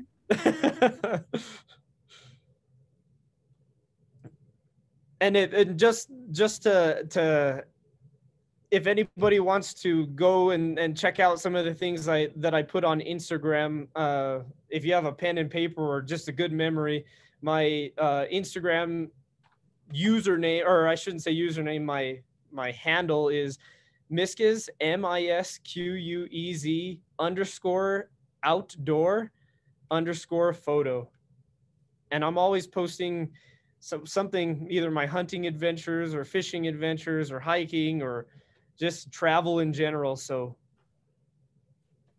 if anyone is interested, and feel free to shoot me questions after this or send me a message there on Instagram, and I'd be more than happy to answer any questions about anything that I do, especially with the Forest Service or things like that.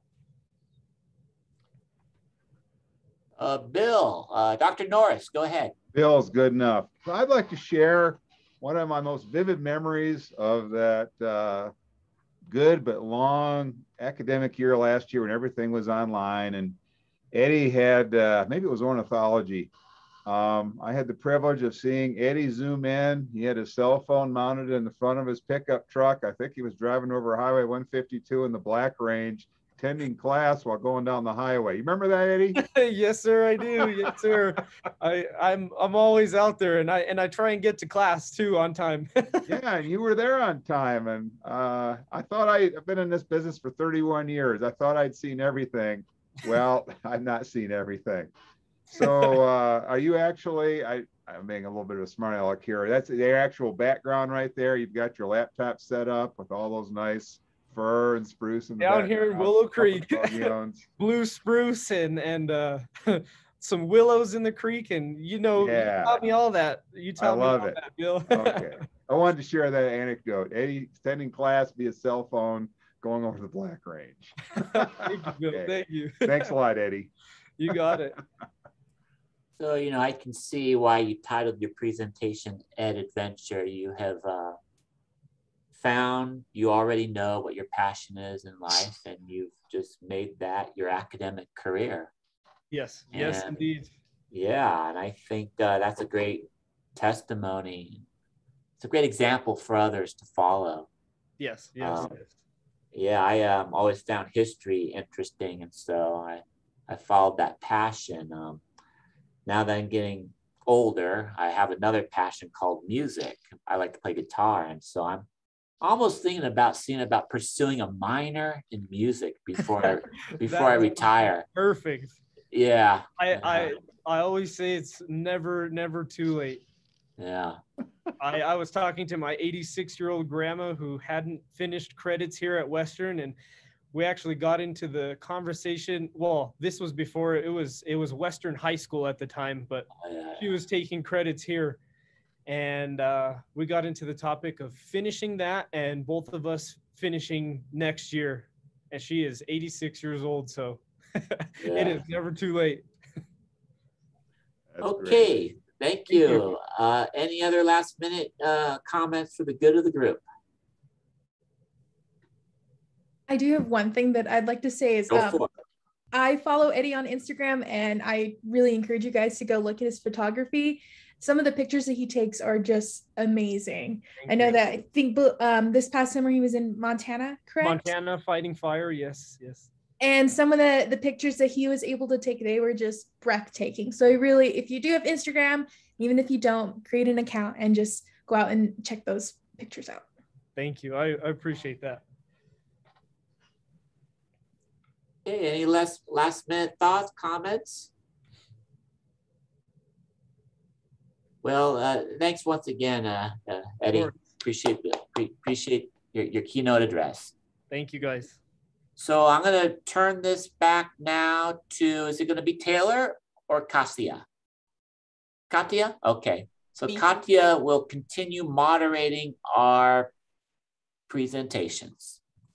Alrighty. So next up, we got Cultivating a Growth Mindset by Wendy Vance. Close. Yes. I have an habit of mispronouncing everything that I say. That's totally okay. Are you ready? I'm ready. Yeah. Alrighty, thank you. let's go. Okay. So I just want to tell you a little bit about myself, and then I'm going to share a condensed version of a PowerPoint that I presented in October. The beauty of Zoom, I'm actually Zooming in from the East Coast. I live right outside of Philadelphia. And so it's been an honor to hear and see the beautiful area of Western. So I have a master's in higher ed counseling, and I'm here at Western. I started summer 1 in the graduate certificate program for psychology. So I am really excited to bring this presentation to you. So if you give me a second, I'm going to share my screen.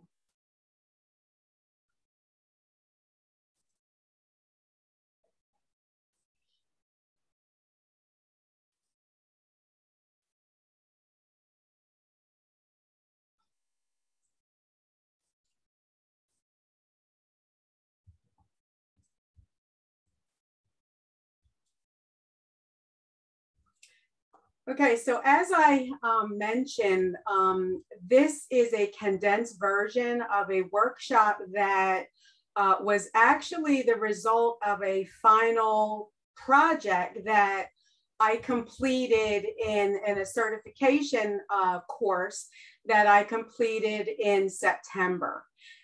So in January of this year, I started a program that is primarily based on providing positive psychology certifications in several different fields.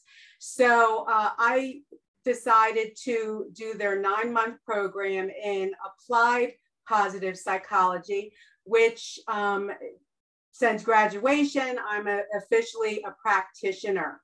As a result of this, the culmination of this program, I had to do a final project. And so I decided to do, set up a group meetup. So I'm probably sure you've heard of Meetup, and I'm assuming you have Meetup in your location. So what I decided to do was organize a meetup, see what that response was going to be. And again, it's virtual right now. And it was really overwhelming. I wanted to focus on providing positive psychology workshops to women, BIPOC women in particular. And BIPOC, for those of you who don't know, means Black, Indigenous, people of color.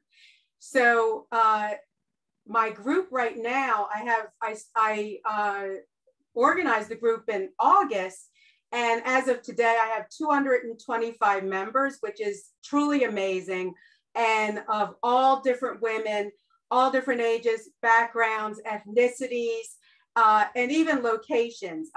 Primarily, the members are coming from, of course, the East Coast, New Jersey, New York, Philadelphia, Pennsylvania, Delaware.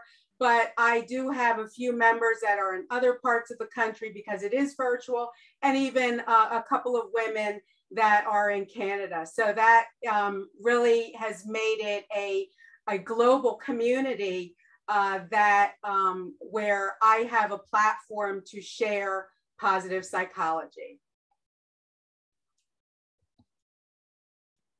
So some of you, and I'm going to,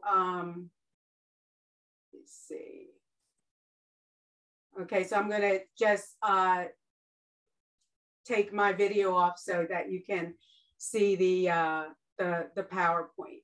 So for those of you who aren't as familiar with positive psychology, it is a branch in psychology. It's a fairly newer branch, and it focuses on a model of flourishing. So it's looking at the individual and building what is right about that person. Oh, okay. So yes, Dr. Coleman, yes, that sounds great. So it is about what's building what's right and not just fixing what's wrong. The study of the total person, it follows the wellness model. So one of the founders has a saying that says, you know, bringing people north of neutral, which means many of us are doing okay. You know, we're doing fine. We don't necessarily have any diagnoses or things like that, but we're just doing okay. Positive psychology has done a lot of research and in the areas of what can bring us from just doing okay to truly flourishing.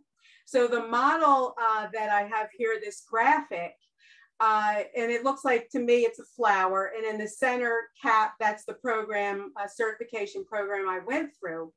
And there are these petals around this flower: positivity, engagement, relationships, meaning, achievement, and vitality. And vitality also, you see, it's wellness, strong body. It also includes positive sexuality and vitality as well. So this workshop, Cultivating Your Growth Mindset, falls under that positivity petal: optimism, happiness, life satisfaction.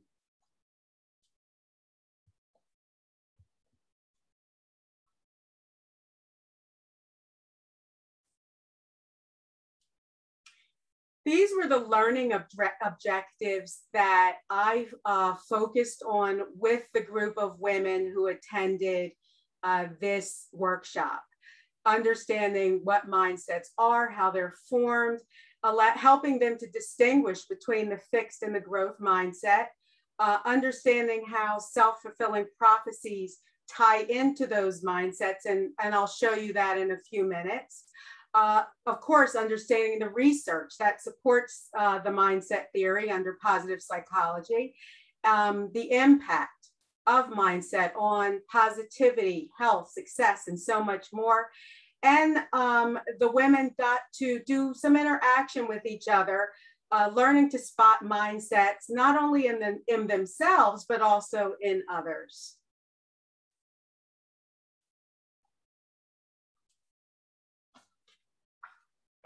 So what is a mindset? So here is the official definition: set of beliefs, way of thinking that determines your behavior, your outlook, your mental attitude. So according to mindset theory, and this was pioneered by psychologist Carol Dweck, essentially she's found through her research that people who have, and even children, so adults and children who have a growth mindset are more likely to experience success in academics, in their relationships, in the workplace. So many beneficial things come from just a switch in that mindset. And I'm gonna, hopefully by the end, you'll get a better idea of what the mindsets are, spotting them in yourselves, and then being able to move from a fixed to a growth mindset. Here's a mind, and I'll put this in the chat once I finish with the presentation, but there is a great free mindset quiz. There's only 8 questions. And once you answer these questions, you'll be able to get personalized feedback based on your results and determining your mindset. So I encourage you to take that sometime today. So let's look at these 2 different mindsets. The fixed mindset. People who tend towards the fixed mindset basically are going to believe that their abilities are set, they're established, they're stable, they don't change. I like to think of it as you either have it or you don't, all right? Social psychologist David Dunning has done some research as well into this, and fixed mindset is really one of the least accurate. When you compare the two, those who tend towards that fixed mindset either overestimate or underestimate their own ability. So it's really not a mindset that is going to give you a true, accurate analysis of what your real potential is. So here is, and I'm going to look at this from both mindsets. This is a business or a selling example. And I hope that this gives you an idea of how the thoughts can actually lead to the behaviors. So here you see this belief, this thought, I'm a bad salesperson, all right, fixed mindset. So then stemming from that belief will be the behavior. That person will then give up trying to improve their sales because it's something where they believe either they're good at it or they're not good at it. And then the result is going to be the lack of sales, all right? So that belief to the behavior to the result, and then it's this self-fulfilling prophecy, because then the result of the lack of sales then leads that person right back to, oh, okay, I am a bad salesperson. So there's this hamster wheel that you can find yourself on, and this self-fulfilling prophecy of the belief, which is linking to the results, which can bring you back to that same essential belief.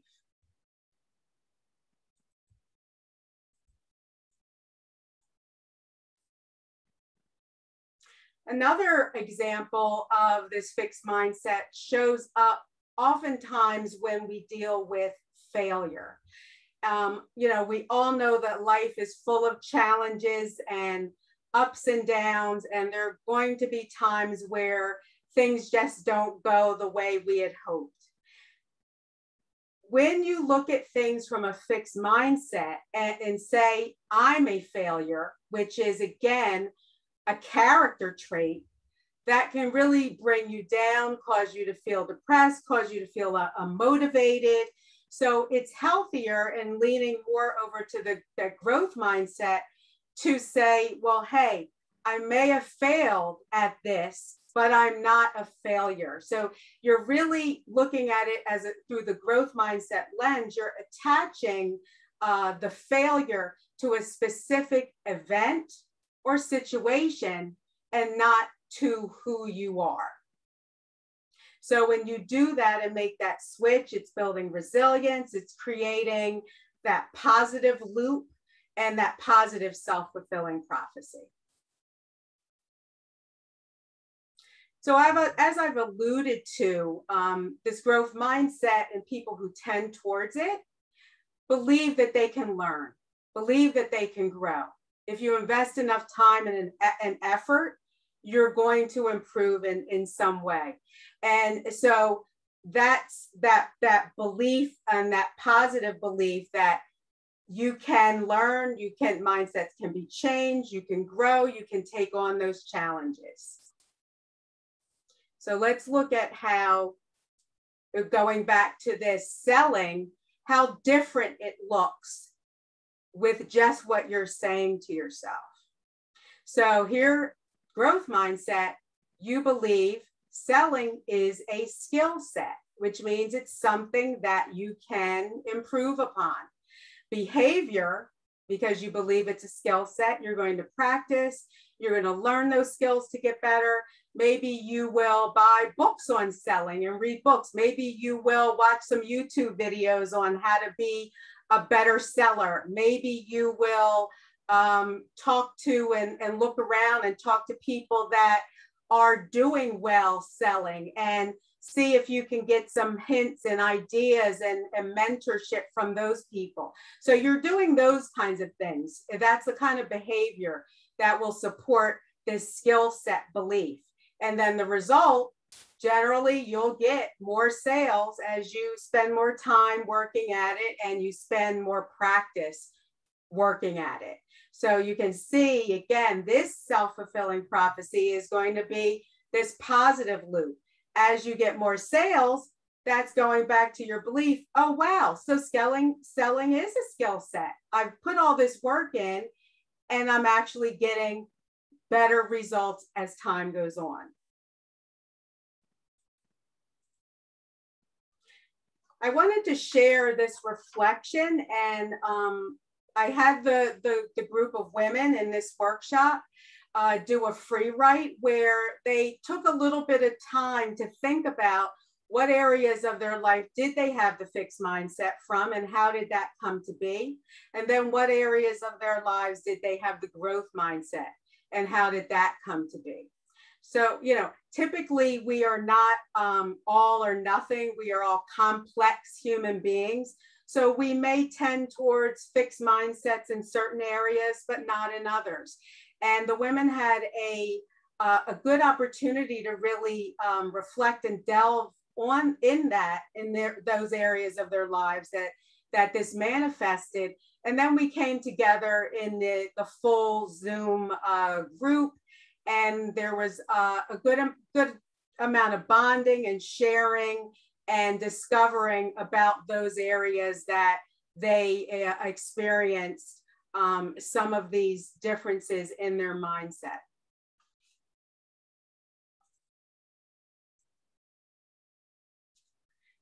How can you go about changing your mindset? So these are really quick ways that you can start to change that fixed mindset to more of a growth mindset. I like to call the first one the power of yet. That three-letter word is so small, but it can really change your outlook.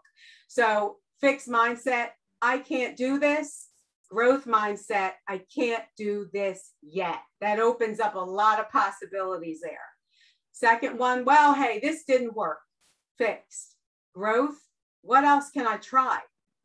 And then the last one, oh, these people are better than me. They got an A on this exam and I didn't. Well, what can they teach me? What can I learn from them? So by adding yet, by asking some questions, you can easily move from that fixed way of looking at things to that growth mindset. This is an example of some of the questions that the women got to practice with each other in the breakout room to determine whether— I'm sorry to interrupt, but you do have 1 minute remaining. Okay, yeah, almost done. All right, awesome, thank you. So they got to look at some of these statements in their breakouts and then come together, and we looked at what was fixed and what was growth. So this is my last slide. This is the book that if you are interested in learning more about mindset, from Carol Dweck, The New Psychology of Success. And as you look at these 10 tips that I have left you with, I hope that you'll start to think about how fixed mindset shows up for you and start to challenge yourself to think more in the growth mindset. And I appreciate you taking the time to listen to my presentation.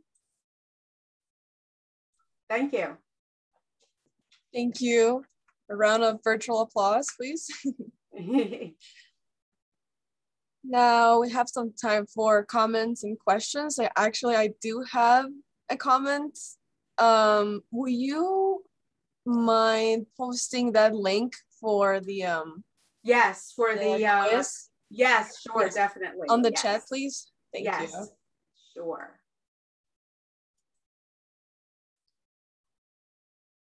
Do we have any other questions? Yeah, I have a question. Yes. Yeah, what does flow experiences mean? Yeah, flow experience, it's amazing. So yeah. So flow experiences, and you know, it's going to be individual for each person. You know, the best way to explain it is when you're in the zone. So I know earlier you mentioned possibly you're being into music. And yes, so music, oftentimes, if you're playing music, you're in the zone. It's almost like time stops. So that's a flow experience. And so because we're all different, it's going to be different for all of us. And so the key is to make sure you're incorporating as many flow experiences as you can, even in your work. So there's a lot of research in how flow experiences contribute to just a positive outlook and optimism and well-being and all of those good things. Yep, that's what I thought. That was good Yes, to be reminded. Yeah. Yeah. So yes, keep playing. Yeah, I will. Yeah, I will. Yeah. I'll get the band back together. Yes. Etc. Yes. Thank you. You're welcome. I have a comment. Thank you so much for your presentation, first of all. Thank you. I work over in the School of Business now, but before I came back to Silver City, I was a kindergarten teacher for 15 years, worked with many children. And I do remember from a developmental psychology class learning about the self-fulfilling prophecy. And then after that, working with children, it's like, it was so amazing to know that, to understand that, especially children that didn't feel good about themselves, and they're 5 years old and they're already starting to feel some of these things, which is sad. And they have to be pushed into a positive direction right away and into believing themselves. And it just is amazing that it works. And it's very true. It is. And what I'd like to add with that is that, knowing that loop that I was showing. So it's often, especially with kids, because they may not have the language around what's going on, but seeing the behavior of maybe giving up on something or being frustrated about something can give you clues to what is the belief that they're having. So what you're saying is really just really spot on. Yeah. Thank you. I was curious. You didn't mention Martin Seligman. Wasn't he the positive psych guy? He is, and he is the positive psych guy. And a lot of the and so I feel very fortunate. I'm right outside of Philadelphia, and a lot of that work and is right in my neighborhood at the University of Penn. Yeah, I noticed. Yeah, he's out of UPenn. He's out of UPenn. Do you ever go down to the Kensington area? It's been a while because of the pandemic, but it's interesting because a lot of what your presentation was about, my daughter had to go in. She went to Temple.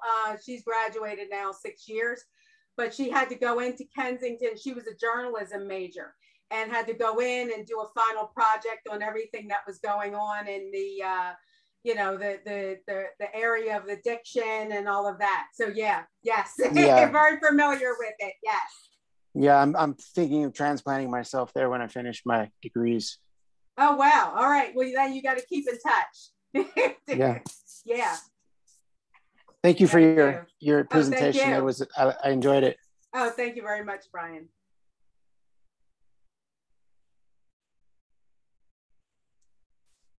Any other questions?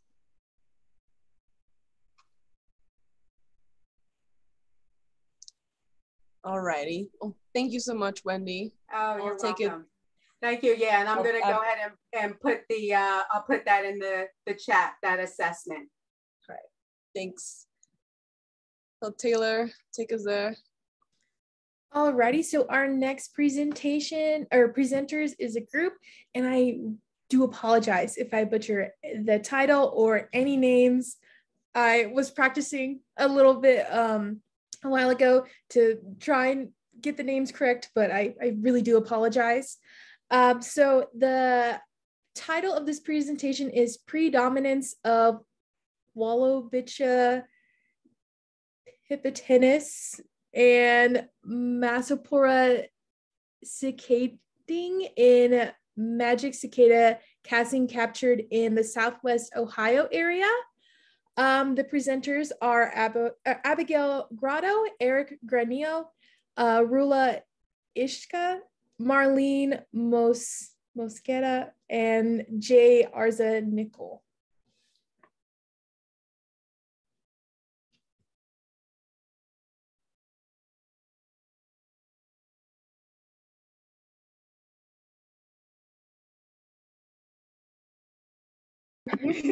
Hello. This is the student group that prepared the research presentation. We submitted a video. Are you able to show that video, or did you want them to just talk about their findings? I don't believe, let me see if I can find the video. I don't have access to it right on the PowerPoint that I'm reading off of, so let me find it. Yeah, I can chat you the YouTube link if that would be. Yeah, that would work. Okay. It's in with the other video submissions on the Canvas page. Yeah, so go to the Canvas, go to the sort of the last pages of the module for the last.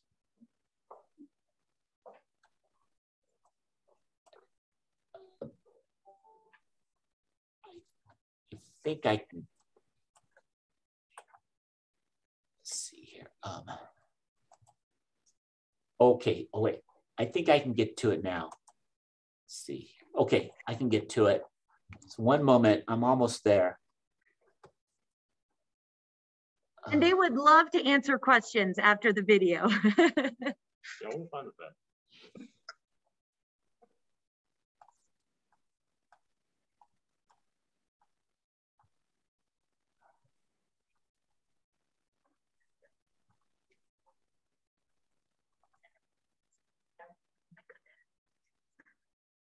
Oh, wait, I'm in the old one.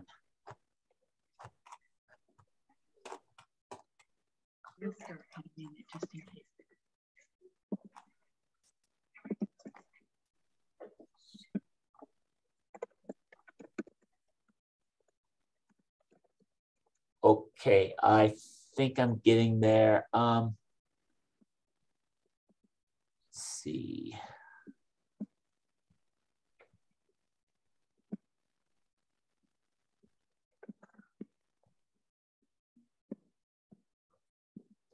Yeah, I don't see it here. I think it may just be easier to get the YouTube link. Yeah, let's do it that way. All right, let me pass that to you in the chat here. Okay. You got that, Taylor, or do you want me to display it? I can do it. Okay.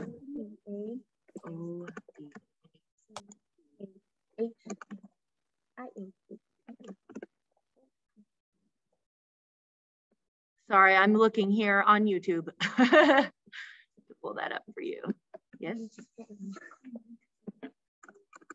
Oh yeah, that's right. Good idea, guys. Oh, there it is. Okay, great. So let me.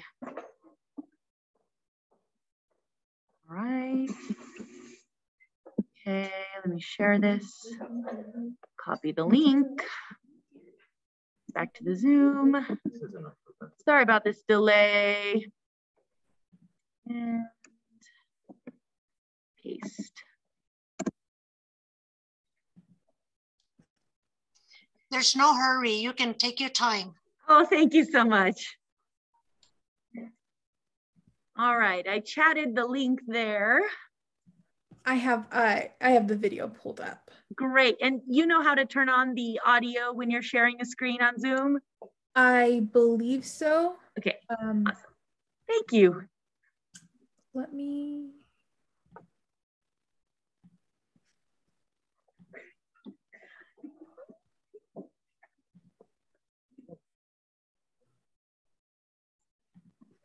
Okay, I'll start playing the video, and if there are any issues with the sound, just let me know. Awesome, thank you.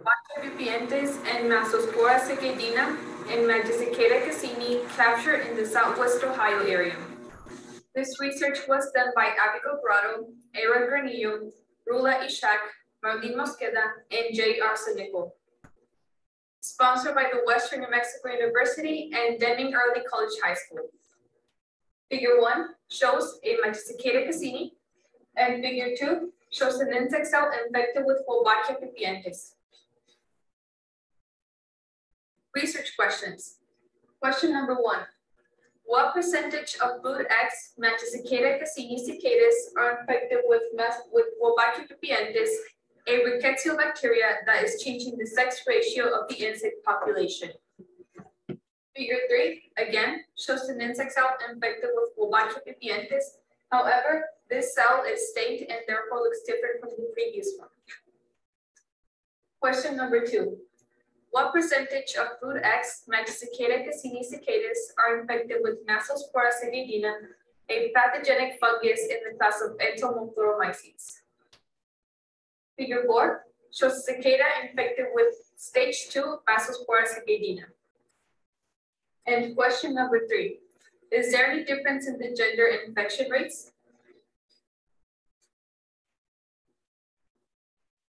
Abstract. 71 Magicicada cassinis were captured from the Southwest Ohio area. Magicicada cassinis are periodical cicadas and they previously emerged 17 years ago. All specimens were tested for Wolbachia pipientis and Massospora citidina. Identification for Wolbachia pipientis was based on the 16S gene of rDNA, which is the gene for rRNA in the large segment of the bacterial ribosome. Therefore, the gene is only in Wolbachia and not the insect genome. The gene used for insect DNA identification was the cytochrome C oxidase gene, which is part of the electron transport chain in aerobic respiration. Because Wolbachia goes through anaerobic respiration, the gene is only in the cicada genome. Wolbachia is a rickettsial bacteria that is primarily transmitted vertically, which is from mother to offspring. However, horizontal transmission can occur. Because the Magicicada cassini X were laid 17 years ago, the infection rate should be consistent with the general insect infection rate from 2004. Massospora citidina is a pathogenic fungus in the class of Entomophloromycetes, and it only infects periodical cicadas. Figure 5 shows a periodical cicada, the Magicicada cassini. Because Magicicada cassinis fluctuate between the 13 and 17 years, these organisms have been understudied due to their infrequent emergence.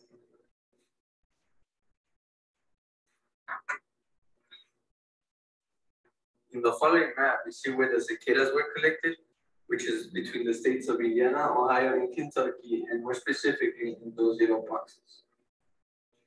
In table 1, we see the exact locations of the captured sites. Magicicada cassini. Magicicada cassini are one of the 3 periodical cicadas that fluctuate between a 13 and a 17-year cycle, and the last time they emerged was 2004. They go through an incomplete metamorphosis, egg, nymph, and adult, and as we see in figure 6, that's a cicada name.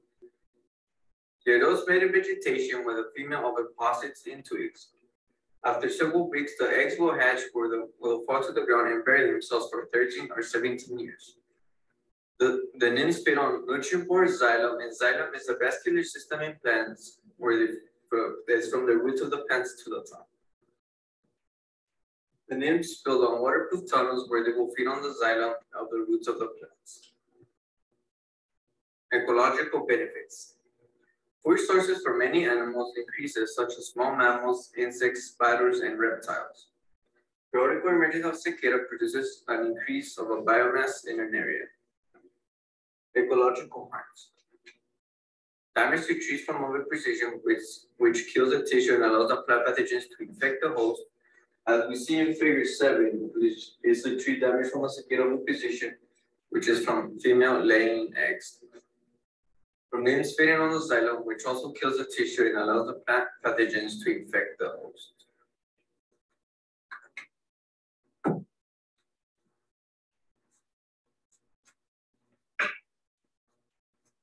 Wolbachia, the reproductive manipulator, and the consequences of Wolbachia infestation. Wolbachia rickettsial alpha proteobacteria endosynthes, which can be parasitic and mutualistic. Wolbachia tends to be parasitic, where one organism is harmed while the other one is helped. Wolbachia can also cause cytoplasmic incompatibility, which is the inability to produce offspring, feminization, parthenogenesis, sterility, and a shorter lifespan among arthropods. Wolbachia modifies the host's reproductive system in order to enhance its own growth. 67% of all insects are infected with Wolbachia, which is a 50% increase since 1997. The infection rate is increasing at approximately 2% each year. In Figure 8, we see a magic cicada cassini that has been infected with Wolbachia. Wolbachia also helps block many diseases and viruses that are transmitted through insects such as mosquitoes. When an insect is infected with Wolbachia, there is a decline in other infections such as the Zika virus, the dengue virus, Drosophila C virus, West Nile virus, malaria, yellow fever, and many more. Cytoplasmic incompatibility. There are two types of cytoplasmic incompatibility.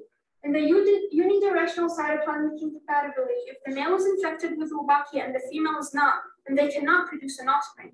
However, in the bidirectional cytoplasmic incompatibility, Wolbachia-infected insects can only produce an offspring if they share the same strain of Wolbachia. If the male has a different strain of Wolbachia than the female, then they cannot produce an offspring.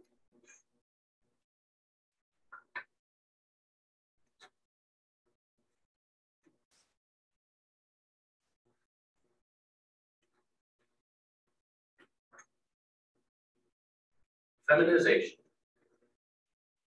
In feminization, Wolbachia manipulates the DNA of male insects, arthropods, and nematodes, influencing the cells to produce ovaries and secrete estrogen.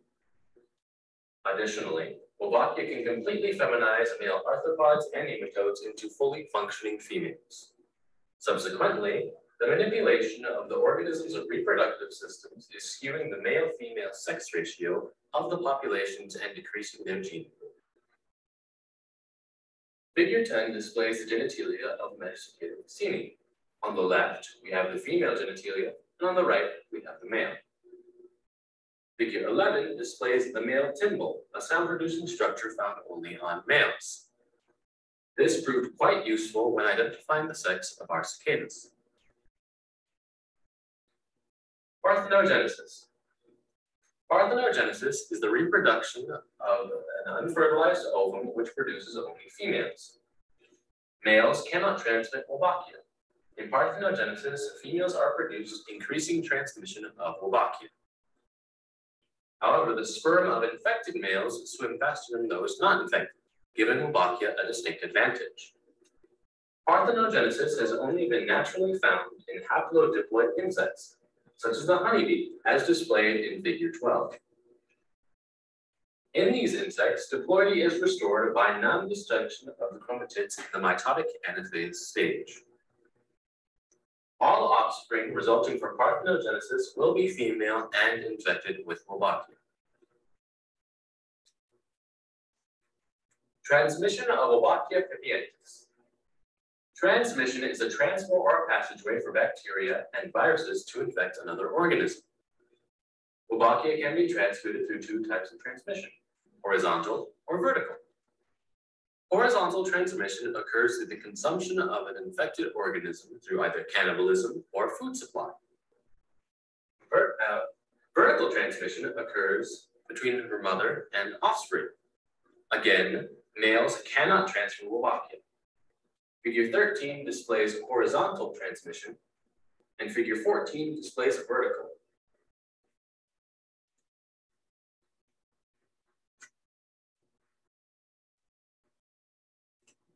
Massasporia cicatina is a sexually transmitted disease that can only infect the population of theoretical cicadas, and it affects both females and males. In stage 1, one of the early stages of the disease, infected cicadas will produce haploincodidia spores that will facilitate the transmission to other adults during the chorus. In the chorus, male cicadas will produce sounds for the purpose of attracting females and therefore mating. In stage 2, infected cicadas will produce diploid resting spores that will fall into the ground and will eventually infect the emerging nymphs. In later stage 2 phases, the fungus will be visible as the insect's abdomen has fallen off. Figure 15 illustrates Stage 2 of Misquez cicadina and unaffected cicada. Methods for DNA extraction. When testing for Wolbachia, there are a series of procedures that must be followed. For instance, after identification is done, 2 millimeters of the insect's abdomen will be cut out because Wolbachia infects the gonads or sex cells. Afterwards, the lysis buffer will be added because it maintains a pH, it protects DNA from acidic degradation, and it separates DNA from other cellular beads. Then, the water bath is conducted to slow down the process of the insects that can break down the DNA. And the centrifuge is used to separate molecules by weight. Consequently, 5 molar sodium chloride is added to separate proteins and carbohydrates from the DNA. And to protect DNA from enzyme degradation, the ice bath must be conducted. The restriction enzyme used for this process is known as tRNase, which helps in the polymerase chain reaction process, or PCR. The PCR duplicates the DNA strands to therefore have enough for the electrophoresis gel. The electrophoresis separates molecules with electricity. Therefore, when the results come out, the 16S rDNA found in Wolbachia can be identified at 438 base pairs, and the cytochrome C oxidant gene found in the insect can be identified at 709 base pairs.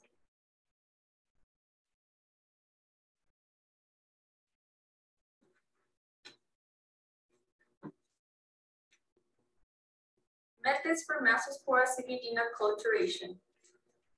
First, LB agar was made on a hot plate. Then the plates were poured and left to solidify. After the LB agar was completely solidified, the cicada's abdomen was swabbed and with the Q-tip, and with that same Q-tip, the plates were streaked. Then the plates were taken to incubate at 30 degrees Celsius for 4 days. And afterwards, the fungus was identified under a microscope. However, the abdomen of the cicadas infected with Massospora cicadina was particularly harder than those who were not infected. This made it easier to identify the cicadas who were infected and those who were not. Figure 40 shows cicadas 511 abdomen, and as you can see, it has fungus growing inside of it. Figure 41 shows cicadas 511 side of the plate, and it has fungal colonies growing on it.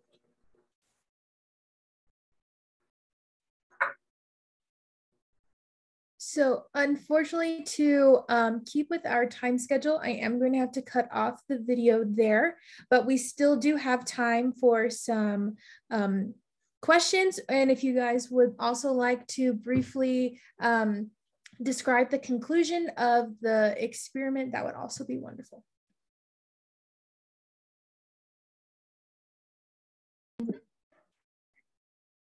All right, so basically our research focused on the insect called a periodic cicada that emerges once every 13 or 17 years. We tested for a bacteria, Wolbachia pipientis, and a fungus, Massospora cicadina. Results are shown later in the videos, but we discovered that many of the cicadas that we captured happened to have empty abdomens, which was an odd discovery that we found, since they appeared all healthy when they were collected. Also, only the males were found to have empty abdomens. Even the females that were infected still had their inside organs, but only the males lacked the necessary organs. And as for Wolbachia, many of the females that we tested for Wolbachia turned out to be, their infection was higher than the ones published in other literature that we found. Are there any questions that we can clarify? Yeah, I have a question. So how were the specimens collected? Because you said they only hatch every 13 to 17 years, correct? Yeah, and the last time they hatched was in 2004. And then recently, our professor went to 3 states, Ohio, Indiana, and Kentucky, and they captured the cicadas there. So they were captured pre-hatching? Was that the idea? No, they were hatched. They were found healthy and on trees, and they were just captured there. Huh. Thank you. That answers my question. Any other questions? Do I have time to ask a question, Taylor? Yes, you. Okay. So do you have any indication that either the bacteria and or the fungus are having detrimental effects on regional populations of the cicada? Well, we found that that because of feminization, Wolbachia is, before in the presentation, decreasing the gene pools of the cicadas and is becoming a detriment to the population as a whole. Okay, thank you. Yeah, excellent presentation. Thank you. Really enjoyed that. Any other ones?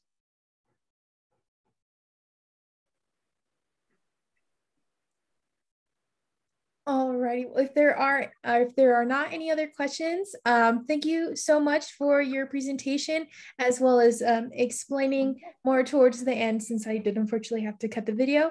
I'm going to pass it back to Katya. All right. Thank you. Great presentation. Thank you so much. Next up, we have a review of ferrofluids synthesis. The presenter is Oscar Olson. Did I say that right? Close, Ailson.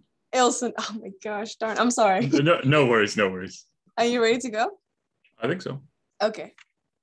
Let me bring up my presentation. My presentation focuses on ferrofluid, which I have a wonderful image here to kind of show it. Ferrofluid is a stable colloidal suspension of ferromagnetic nanoparticles in a carrier liquid. What that essentially means is that there's a bunch of very tiny magnetic particles that are floating stable suspension within a carrier liquid, either a polar or non-polar, depending on what surfactant is used. So to go along with that, all those spikes that you saw, those beautiful kind of protrusions from the liquid are generated by following the magnetic field lines generated by a magnet. The diagram here is a good representation of that. So you can see how they kind of expand outwards and wrap all the way around. Essentially, they will conform to those lines and make spikes along them, which is an interesting phenomenon that you can see within just magnetic particles in general, but it's more uniform whenever you see them within a ferrofluid. So essentially, to go along with that, magnetic field lines are more condensed the closer you get to a magnet, and then they of course expand the farther away you get. And so essentially, as you can see in this diagram, they will split or make smaller and smaller spikes the closer you get to the magnet, and much larger and more rounded spikes the farther away from the magnet you get. Which, if we look here, kind of an interesting one, the little top magnet here that the fluid is going up into, you can see that the spikes are very small. That's because they're very, very close to the magnet, where these are farther away from it. So, ferrofluid nanoparticle synthesis, because that's what's really the composition of ferrofluid is, the nanoparticles that are embedded within the liquid. Most commonly reported, the synthesis methods are coprecipitation and thermal decomposition. Both of them have the same goal of producing a magnetic nanoparticle, typically magnetite, which is Fe3O4. The reason for this is that magnetite is highly magnetic, and the different synthesis methods are aiming to create nanoparticles in the range of approximately 10 nanometers, as those are the most stable when suspended. If you get higher than that, they produce unstable suspensions that will eventually drop out as a precipitate. So for this study, coprecipitation is the focus, as that's what I had available to study for it. And also, to further explain what coprecipitation is, it involves a reaction between two different iron compounds, iron 3 and iron 2. Those are just the different charge states of the particles. Often iron chloride solutions is what I used. And they are combined in a water bath. And then after the addition of a base, they will produce magnetite. So in an ideal scenario, which is inert, of course, no oxygen, the ratio would be 2-to-1 of iron 3 to iron 2. That solution would be stirred vigorously, which would be the cause for the particles to form in a low nanometer range. So there's a bit of complication though. Essentially, as you stir the reaction mixture, you're going to be introducing more oxygen by creating more surface area. The benefit of stirring quicker is that you will get smaller particle size, which is necessary for the suspension. But by doing so, you also introduce more and more oxygen, which causes more oxidation, which can disrupt the balance of ratios. So if you were to have a normal precipitation of magnetite, it would occur as the first equation, which is essentially a 2-to-1 molar ratio of iron plus 3 to iron plus 2. But because of oxidation, iron 2 can be converted into iron 3. This results in an uneven distribution and leaves a remainder or a leftover amount of iron 3, which can form a byproduct called maghamite, which is Fe2O3, as seen in the bottom reaction. The differences between them are pretty intense, actually. Magnetite is highly magnetic, which is very good for what magnetite or what ferrofluid wants to be, which is a magnetic ferrofluid. Maghamite doesn't really have a magnetic property, or it does, but it's very, very minor. It's nearly insignificant. Because of this, magnetite is the desired product as it makes very good ferrofluid, but maghamite does not. So many researchers have come up with different solutions for this oxidation issue. Most of them adjust the ratio of these starting solutions. The most commonly reported that I found was a 1.7-to-1, which anticipates about 10% of the iron 2 will convert into iron 3. So the reason for this study, essentially all of that prerequisite knowledge is hinged on the fact that that's pretty common. Everybody seems to agree on that, except for Mighty and Agarwal, which they published a study that essentially contradicts many of the popular assumptions that magnetite is the primary phase that is created. They conclude in their paper that the main phase in the ferrofluid powders is maghamite instead of magnetite. And also that the oxidation of Fe2 to Fe3 is really, really quick or very rapid, and the preparation of the magnetite phase is difficult. So I originally made this study to essentially either conclude if this is true and that it's primarily maghamite in the solution, or that's primarily produced, or if it's not. Essentially was the original goal of this. So going through the process, I had to make a method for synthesis, and this is my basic outline. Essentially, I would take the iron solutions of my iron chloride solutions, Fe3 and Fe2, get a ratio of them, dilute that ratio to 20 times the initial solution's volume with distilled water, stir it at a very high speed of around 1,200 RPM or higher, add concentrated ammonium hydroxide dropwise to produce the nanoparticles. And then as the solution gets thicker, because particles are being produced, to increase the stirring. And then after that has finished, all the ammonium was added, I would add a ammonium oleate, which is a surfactant, and then neutralize it with a hydrochloric acid, converting the ammonium oleate to oleic acid, which acts as a surfactant or a long coating to the nanoparticles to allow them to be suspended in a liquid. So going through all that, it took many weeks of essentially repeated synthesis to eventually find out what was working and what wasn't.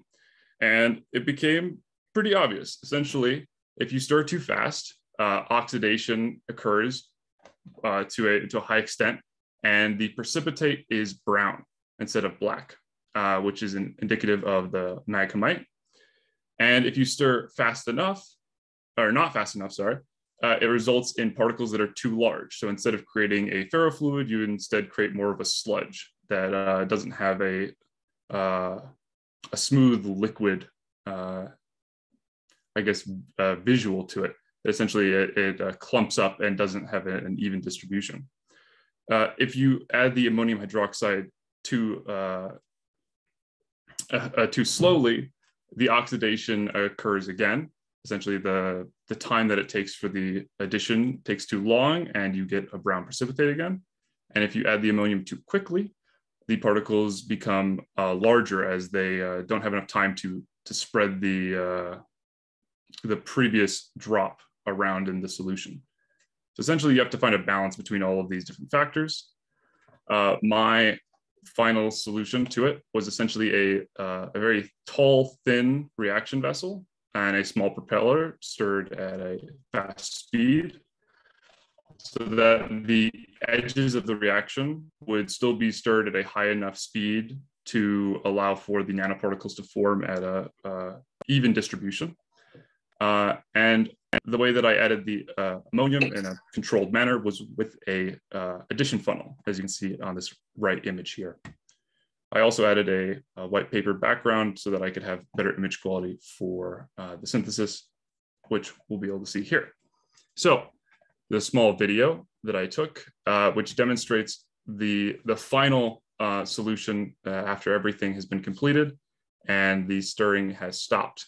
Essentially, what you can see is the nanoparticles slowly falling out of solution because of the oily oleic coating on them makes it so that they are not soluble in the water solution that this is. So essentially, they just all drop out nearly immediately.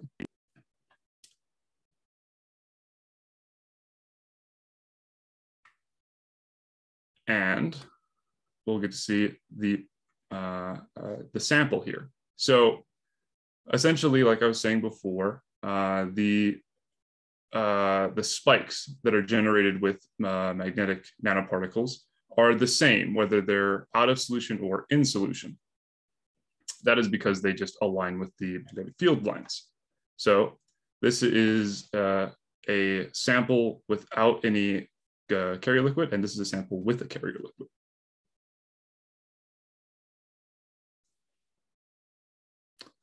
So the primary difference between these is the more uniformed spike pattern. So on the left side, you can see a lot of the spikes are more jagged. They have an unequal distribution, whereas when they're put in a carrier liquid, they have a more even distribution and a more uniform appearance. So this was my final product, which was the best reaction that I was able to produce was a 1.7 to 1 ratio, a quick addition of ammonia, and a very quick stirring of around 1,200 RPM or faster.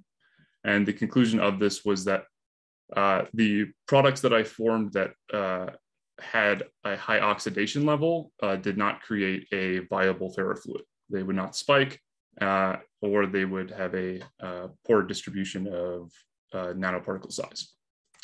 So, in conclusion, special thanks to Dr. Kayasa and Professor Koppel. They were great assistants to me throughout this, provided many advices and problem solving. The reaction in general was very difficult to actually produce a viable product. So they were invaluable in all of the research.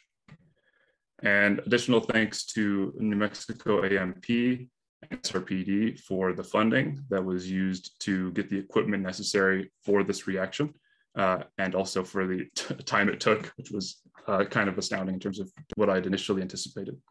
But in conclusion, if there's any questions, I would be happy to answer them. I have a question. Yeah, go ahead. Bill Norris here. We've met a couple times, Oscar. Are you continuing research on nanoparticles? And if so, what's the focus of that research now? In addition to this project, I thought your presentation was excellent. I'm not a chemist. I was able to follow most of it. So kudos to you, but I'm going to let you answer the question. Thanks for that. Yeah, part of it is trying to make it somewhat legible. So this is kind of a follow-up on a review paper that I've been working on with Dr. Ilya Medina. So this is more the conclusion of the nanoparticle research. I don't think I'll be working with very many nanoparticles in grad school, but if I do, I'd be happy to follow up on these nanoparticles, these ferrofluid based magnetite and magnemite. I think that they're very interesting, but I may not get to research them anymore, which would be kind of sad. Okay, thank you. Can I ask you something, Oscar? Yeah, go ahead. I was just curious. Is there any reason, or my guess is that you had to do a slow introduction of ammonia, but was there any way to set up a stir bar in a vacuum? So the issue with the stir bar, at least what we had available to us, it wasn't able to stir it fast enough to make the nanoparticles of the right size. Yeah. Do they have such a thing? Seems like you would. I don't know. It just seems like you put it in a vacuum and use a magnetic stir bar. But yeah, I guess you're not 1,200 RPMs. Yeah, there was a few articles that I'd seen that had very quick stirring capacity, but I wasn't able to find one that was in the price range that I had a budget for. I got you. Yeah, yeah. I had also looked into alternatives. There are some kind of interesting propellers that have a very low, I forget the name for it, but essentially they introduce very little oxygen during stirring. But an interesting issue is that you can't actually expose any metal during the reaction because the Fe3 solution is actually very corrosive and it will eat away at any iron that's present. Yeah. And so it's kind of an interesting balance, but I like the vacuum idea. If I had a chance, I'd actually do that, or at least try it. I watch too many Nile Red videos on YouTube, so. Oh yeah, he's fantastic. Yeah, I like it. All right. Anyways, that's cool. Thank you. What? No I was going to ask you, what can we do with nano fluid? Oh yeah, so ferrofluid, it's used in a lot of things. Some of the more interesting ones recently have been in the biomedical industry. So used as like a contrast agent for MRI, and then as a way to deliver treatment to very specific areas. So for hypothermia treatment, for instance, you can actually bond a medicine essentially to the surface of those surfactants that you attach to the nanoparticles, and then you can use magnets to deliver them to a very specific spot. Oh, wow. Okay. That's interesting. So you get the ferrofluid inside the body and then guide it with magnets. Exactly, yeah. Wow, okay. That's crazy. All right. And then aside from that, it has a very high density as a liquid because it is essentially just a liquid filled with iron. And so it has a higher density than most other liquids. So it can be used as a dampening thing in like loudspeakers as well. Just like there's a lot of very interesting like side uses of it. It finds a place. Loudspeakers and ferrofluid. Interesting. Yeah. I would have never thought. Yeah, no, it was one of those weird ones where I was like, oh, okay. So that's what it's used. Now you got me going. I'll be in a rabbit hole for the next hour. Yeah, it's always very fun. It's one of the most interesting things to play with of any of the research that I've done. It's super, super enjoyable. I've lost many hours already. For the better. Alrighty, we have time for one more question. Anybody have another question? Okay, thank you so much, Oscar. That was great. Yeah, no problem. Can I hand it back to Taylor? Yeah, please. Ready. Again, job well done, Oscar. I believe our final live presentation is the analysis of STEM postdoc narratives, my experience as a research assistant funded through SRPD by Gia Rolland. Hi.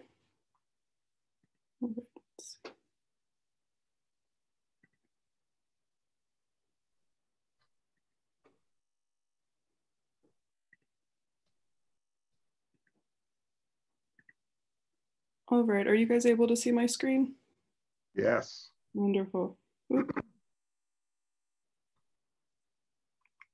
So what this project looked like for me was mainly doing a lot of qualitative data analysis.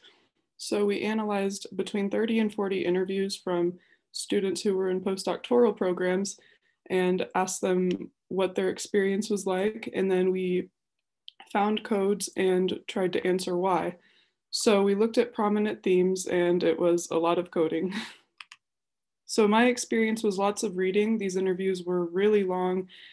And initially I found making codes difficult because I couldn't really see the big picture. I knew what we were looking for. And as I continued to look through these interviews, we found more common themes and common codes, and it was really interesting. But having only seen the very preliminary steps of what we were doing and not being able to see what the end result was going to look like or what the analyzing process was, it was a little bit confusing. It kind of felt like I was coding blindly sometimes, but I did really enjoy learning about these relationship dynamics and this community of science. And yeah, so what I will be talking about is tailored to my own interests, and there were a lot of other really important themes such as the decentralization of academia, neoliberalism, academic capitalism, journalism and publications losing qualitative value and being more clickbait and who can post a tweet the fastest, and other really, really important ideas that we found from this. So what I did learn and what I will be talking about today is the prominent theme of being single.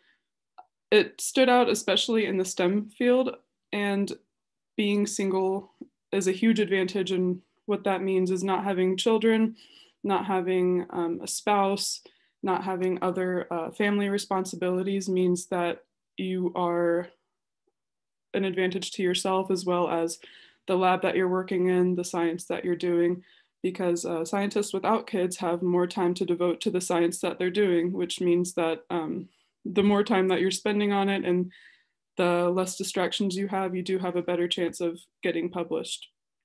So when you go home and you don't have to make dinner for your family or your kids, you don't ever have to fully clock out if you don't want to. You could go home and continue to read, do science, that sort of thing.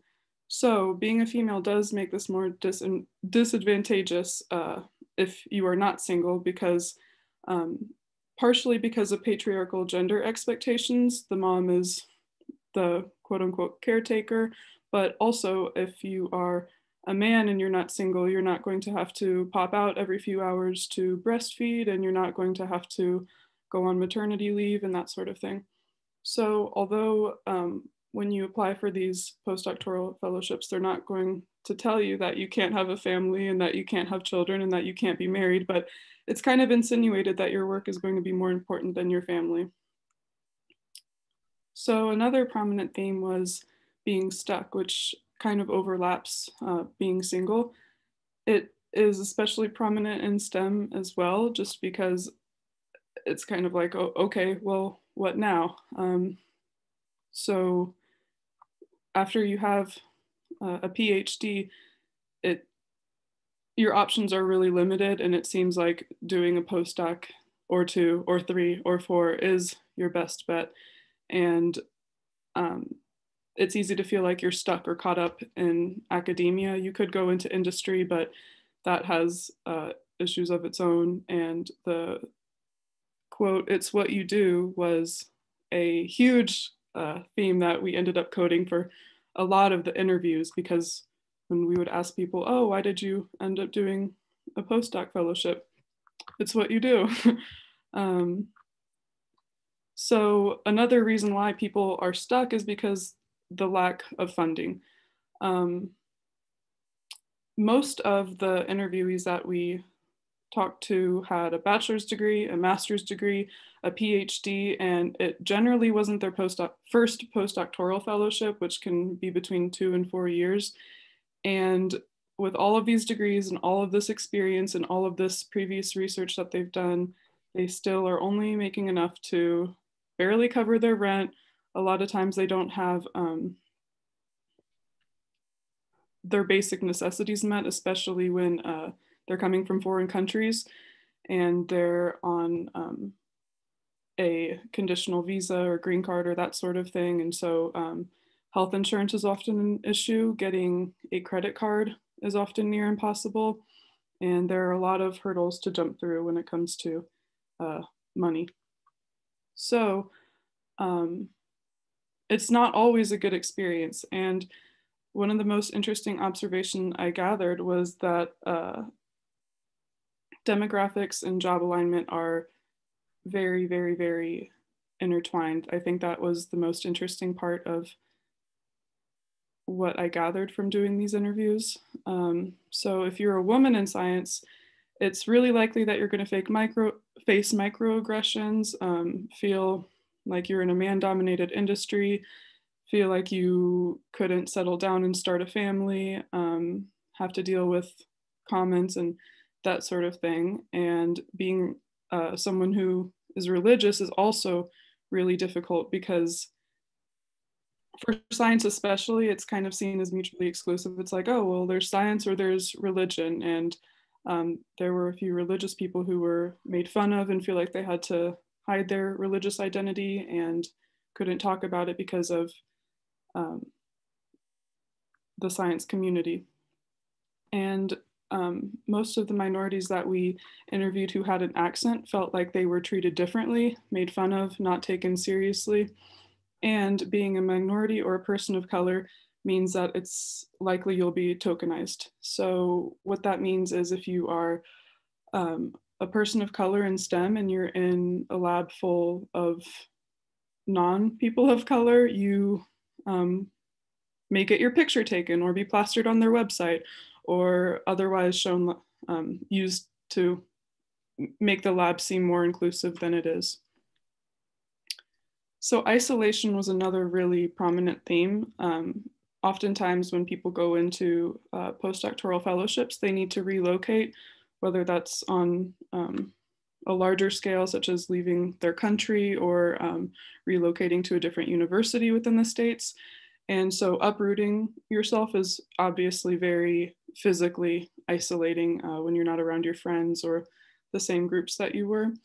There were a few people who used the term touch starved, which was something that was new to me.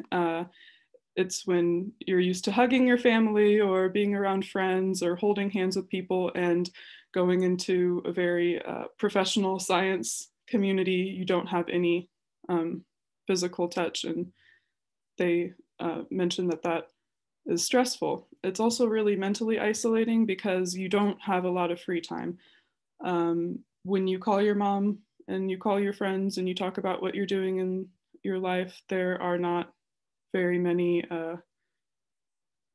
there's not a lot in common. Most people don't really understand the very specifics of the science that they're doing, and it makes it hard to talk about their personal life with people around them. When they are in the lab with their colleagues, there's a level of competition because a lot of times they're all racing to get the same publication and they're scared of getting scooped by the other person. And so it's kind of an awkward relationship working together, but also being competitive. And this can lead to the depletion of mental health for many. The university that we were looking at did have some resources for these people to take advantage of, but it didn't really seem sufficient. So the main takeaways that I got from this were that I believe that this smaller scale that we looked at, in STEM specifically, can be blown up to represent a larger percentage of people, not only in academia or in STEM specifically, but on a broader scale. And I think that the reason why I didn't know a lot about these ideas or these groups of people was because it's very exclusive. You don't come across a lot of people who have this many degrees and are doing this science. And it's not something that a lot of people know about. And I think the biggest takeaway was that having more than a decade of schooling, lots of degrees on your wall, finding out new science, being published doesn't guarantee happiness, money, job, alignment with your job, worth, important, feeling important or valuable, and it doesn't create family security either. So, any questions? I have a question, yeah. So in general, what was there any methods that the people that you interviewed talked about as like ways of that they maybe cope with these issues? Yeah, we did talk a little bit about that. Most of the people reported trying to take advantage of the resources that I mentioned on the university's campus. They would mention trying to decompress with family and yoga, meditation, exercise, that sort of thing. Yeah, it seems about right. Yoga is a pretty good way of de-stressing. All right, thank you. Yeah, thank you. Yeah, I guess I have a comment. I got a PhD in history, and I always tell people jokingly, if you're crazy enough to get a PhD, do it. And I guess what has driven me when I think about your presentation, it has driven me to sort of deal with some of the issues that you mentioned was my continued interest in the discipline of history. Mm-hmm. Like if I've gone this far, I might as well keep on. Right. And then there's like maybe it's what the one Wendy and her idea of flow. Like when I'm in academia and I'm at my job, I'm sort of in the flow, and mm-hmm. maybe that's how I've dealt with this. I'm not too sure. You got me thinking. So yeah, thank you. Thank you. I have a question. Sure. Yeah. So what inspired you to do this study, and how does this influence your professional goals, having contemplated these fascinating results? Right. So I think that... And what is your background? I'm a social work major, so it aligns with my academic trajectory in that way, where I'm interested in the social issues that people face and in their different environments. Okay. So are you a undergraduate, graduate student? Yep, I'm in my third year undergraduate. So do the results of this study, which are very fascinating, do they causing you maybe to hesitate going on to grad school? Or I think my graduate school degree is going to be a lot more applicable. I'm going to jump straight into the field and not have to do any postdoctoral fellowships. So I think it makes me excited. Part of me was like, oh, just drop out and go to trade school and call it a day. No, I'm joking, but it didn't create any hesitation, no. Sorry. Okay, and I concur with what Dr. Fritz had to say. I teach over here in natural sciences, and I'm fascinated by my subject area. I've been in this field for a long time, and of course you have to make a living too. Right. And you have to juggle family and all the things that you brought to the forefront in this presentation. But yeah, it's been worth it for me, and it is a tough road, no question about it. So good luck to you as you move forward in your career, education and career. Thank you. I appreciate it. Yeah. Okay.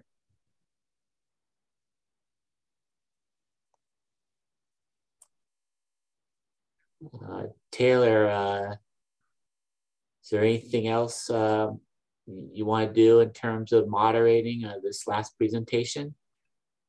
Gia's presentation, that is?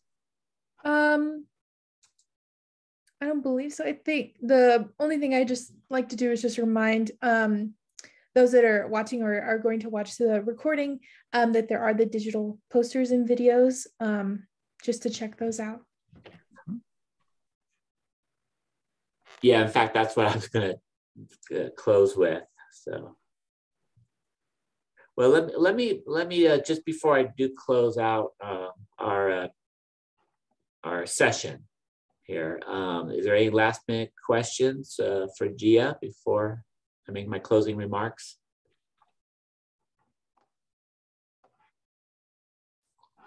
Okay, so yes, indeed. Please go to the Canvas site where we have digital posters and videos that, as I answer Dr. Kopel's, Professor Kopel's question, they will be available for many days after this event. All you have to do is just go to the Symposium webpage, which is built inside the university's larger webpage, and then you'll see the link to that Canvas portal, and that should bring you straight into the Canvas shell, where you're going to see presentations from Dr. Klein's classes. You'll see presentations on art, natural sciences, as well as history. And also for those that participated in today's symposium, remember, put your presentation on into your resumes, into your curriculum vitae, because it's going to help build those resumes that might just help you land a job in the future. And without further ado, thank you for your participation. And I will leave this Zoom room open for the time being. If you have any questions or comments, I'll be available. And thank you. So adios. Thank you, everybody. It was a pleasure. Great. See ya. Thank you. Thank you, everyone.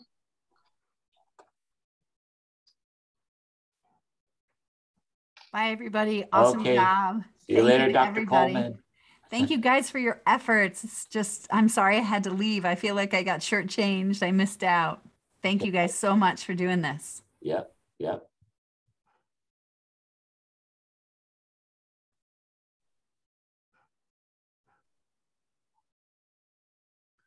Well, I guess I'll go ahead and work with the folks in charge of the calendar and officially post on behalf of the committee the date of the spring version of this symposium, which is by tradition Tuesday of Dead Week.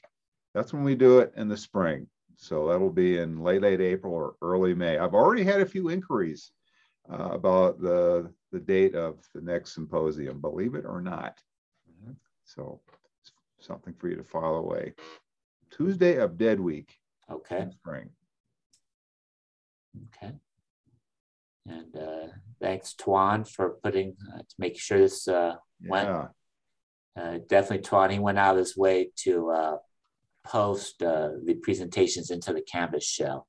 So he was helping out, I guess, the media technology people. So we appreciate that, Tuan. Hopefully next spring we'll be able to be in person. Yeah, we'll see. Hopefully. Yeah.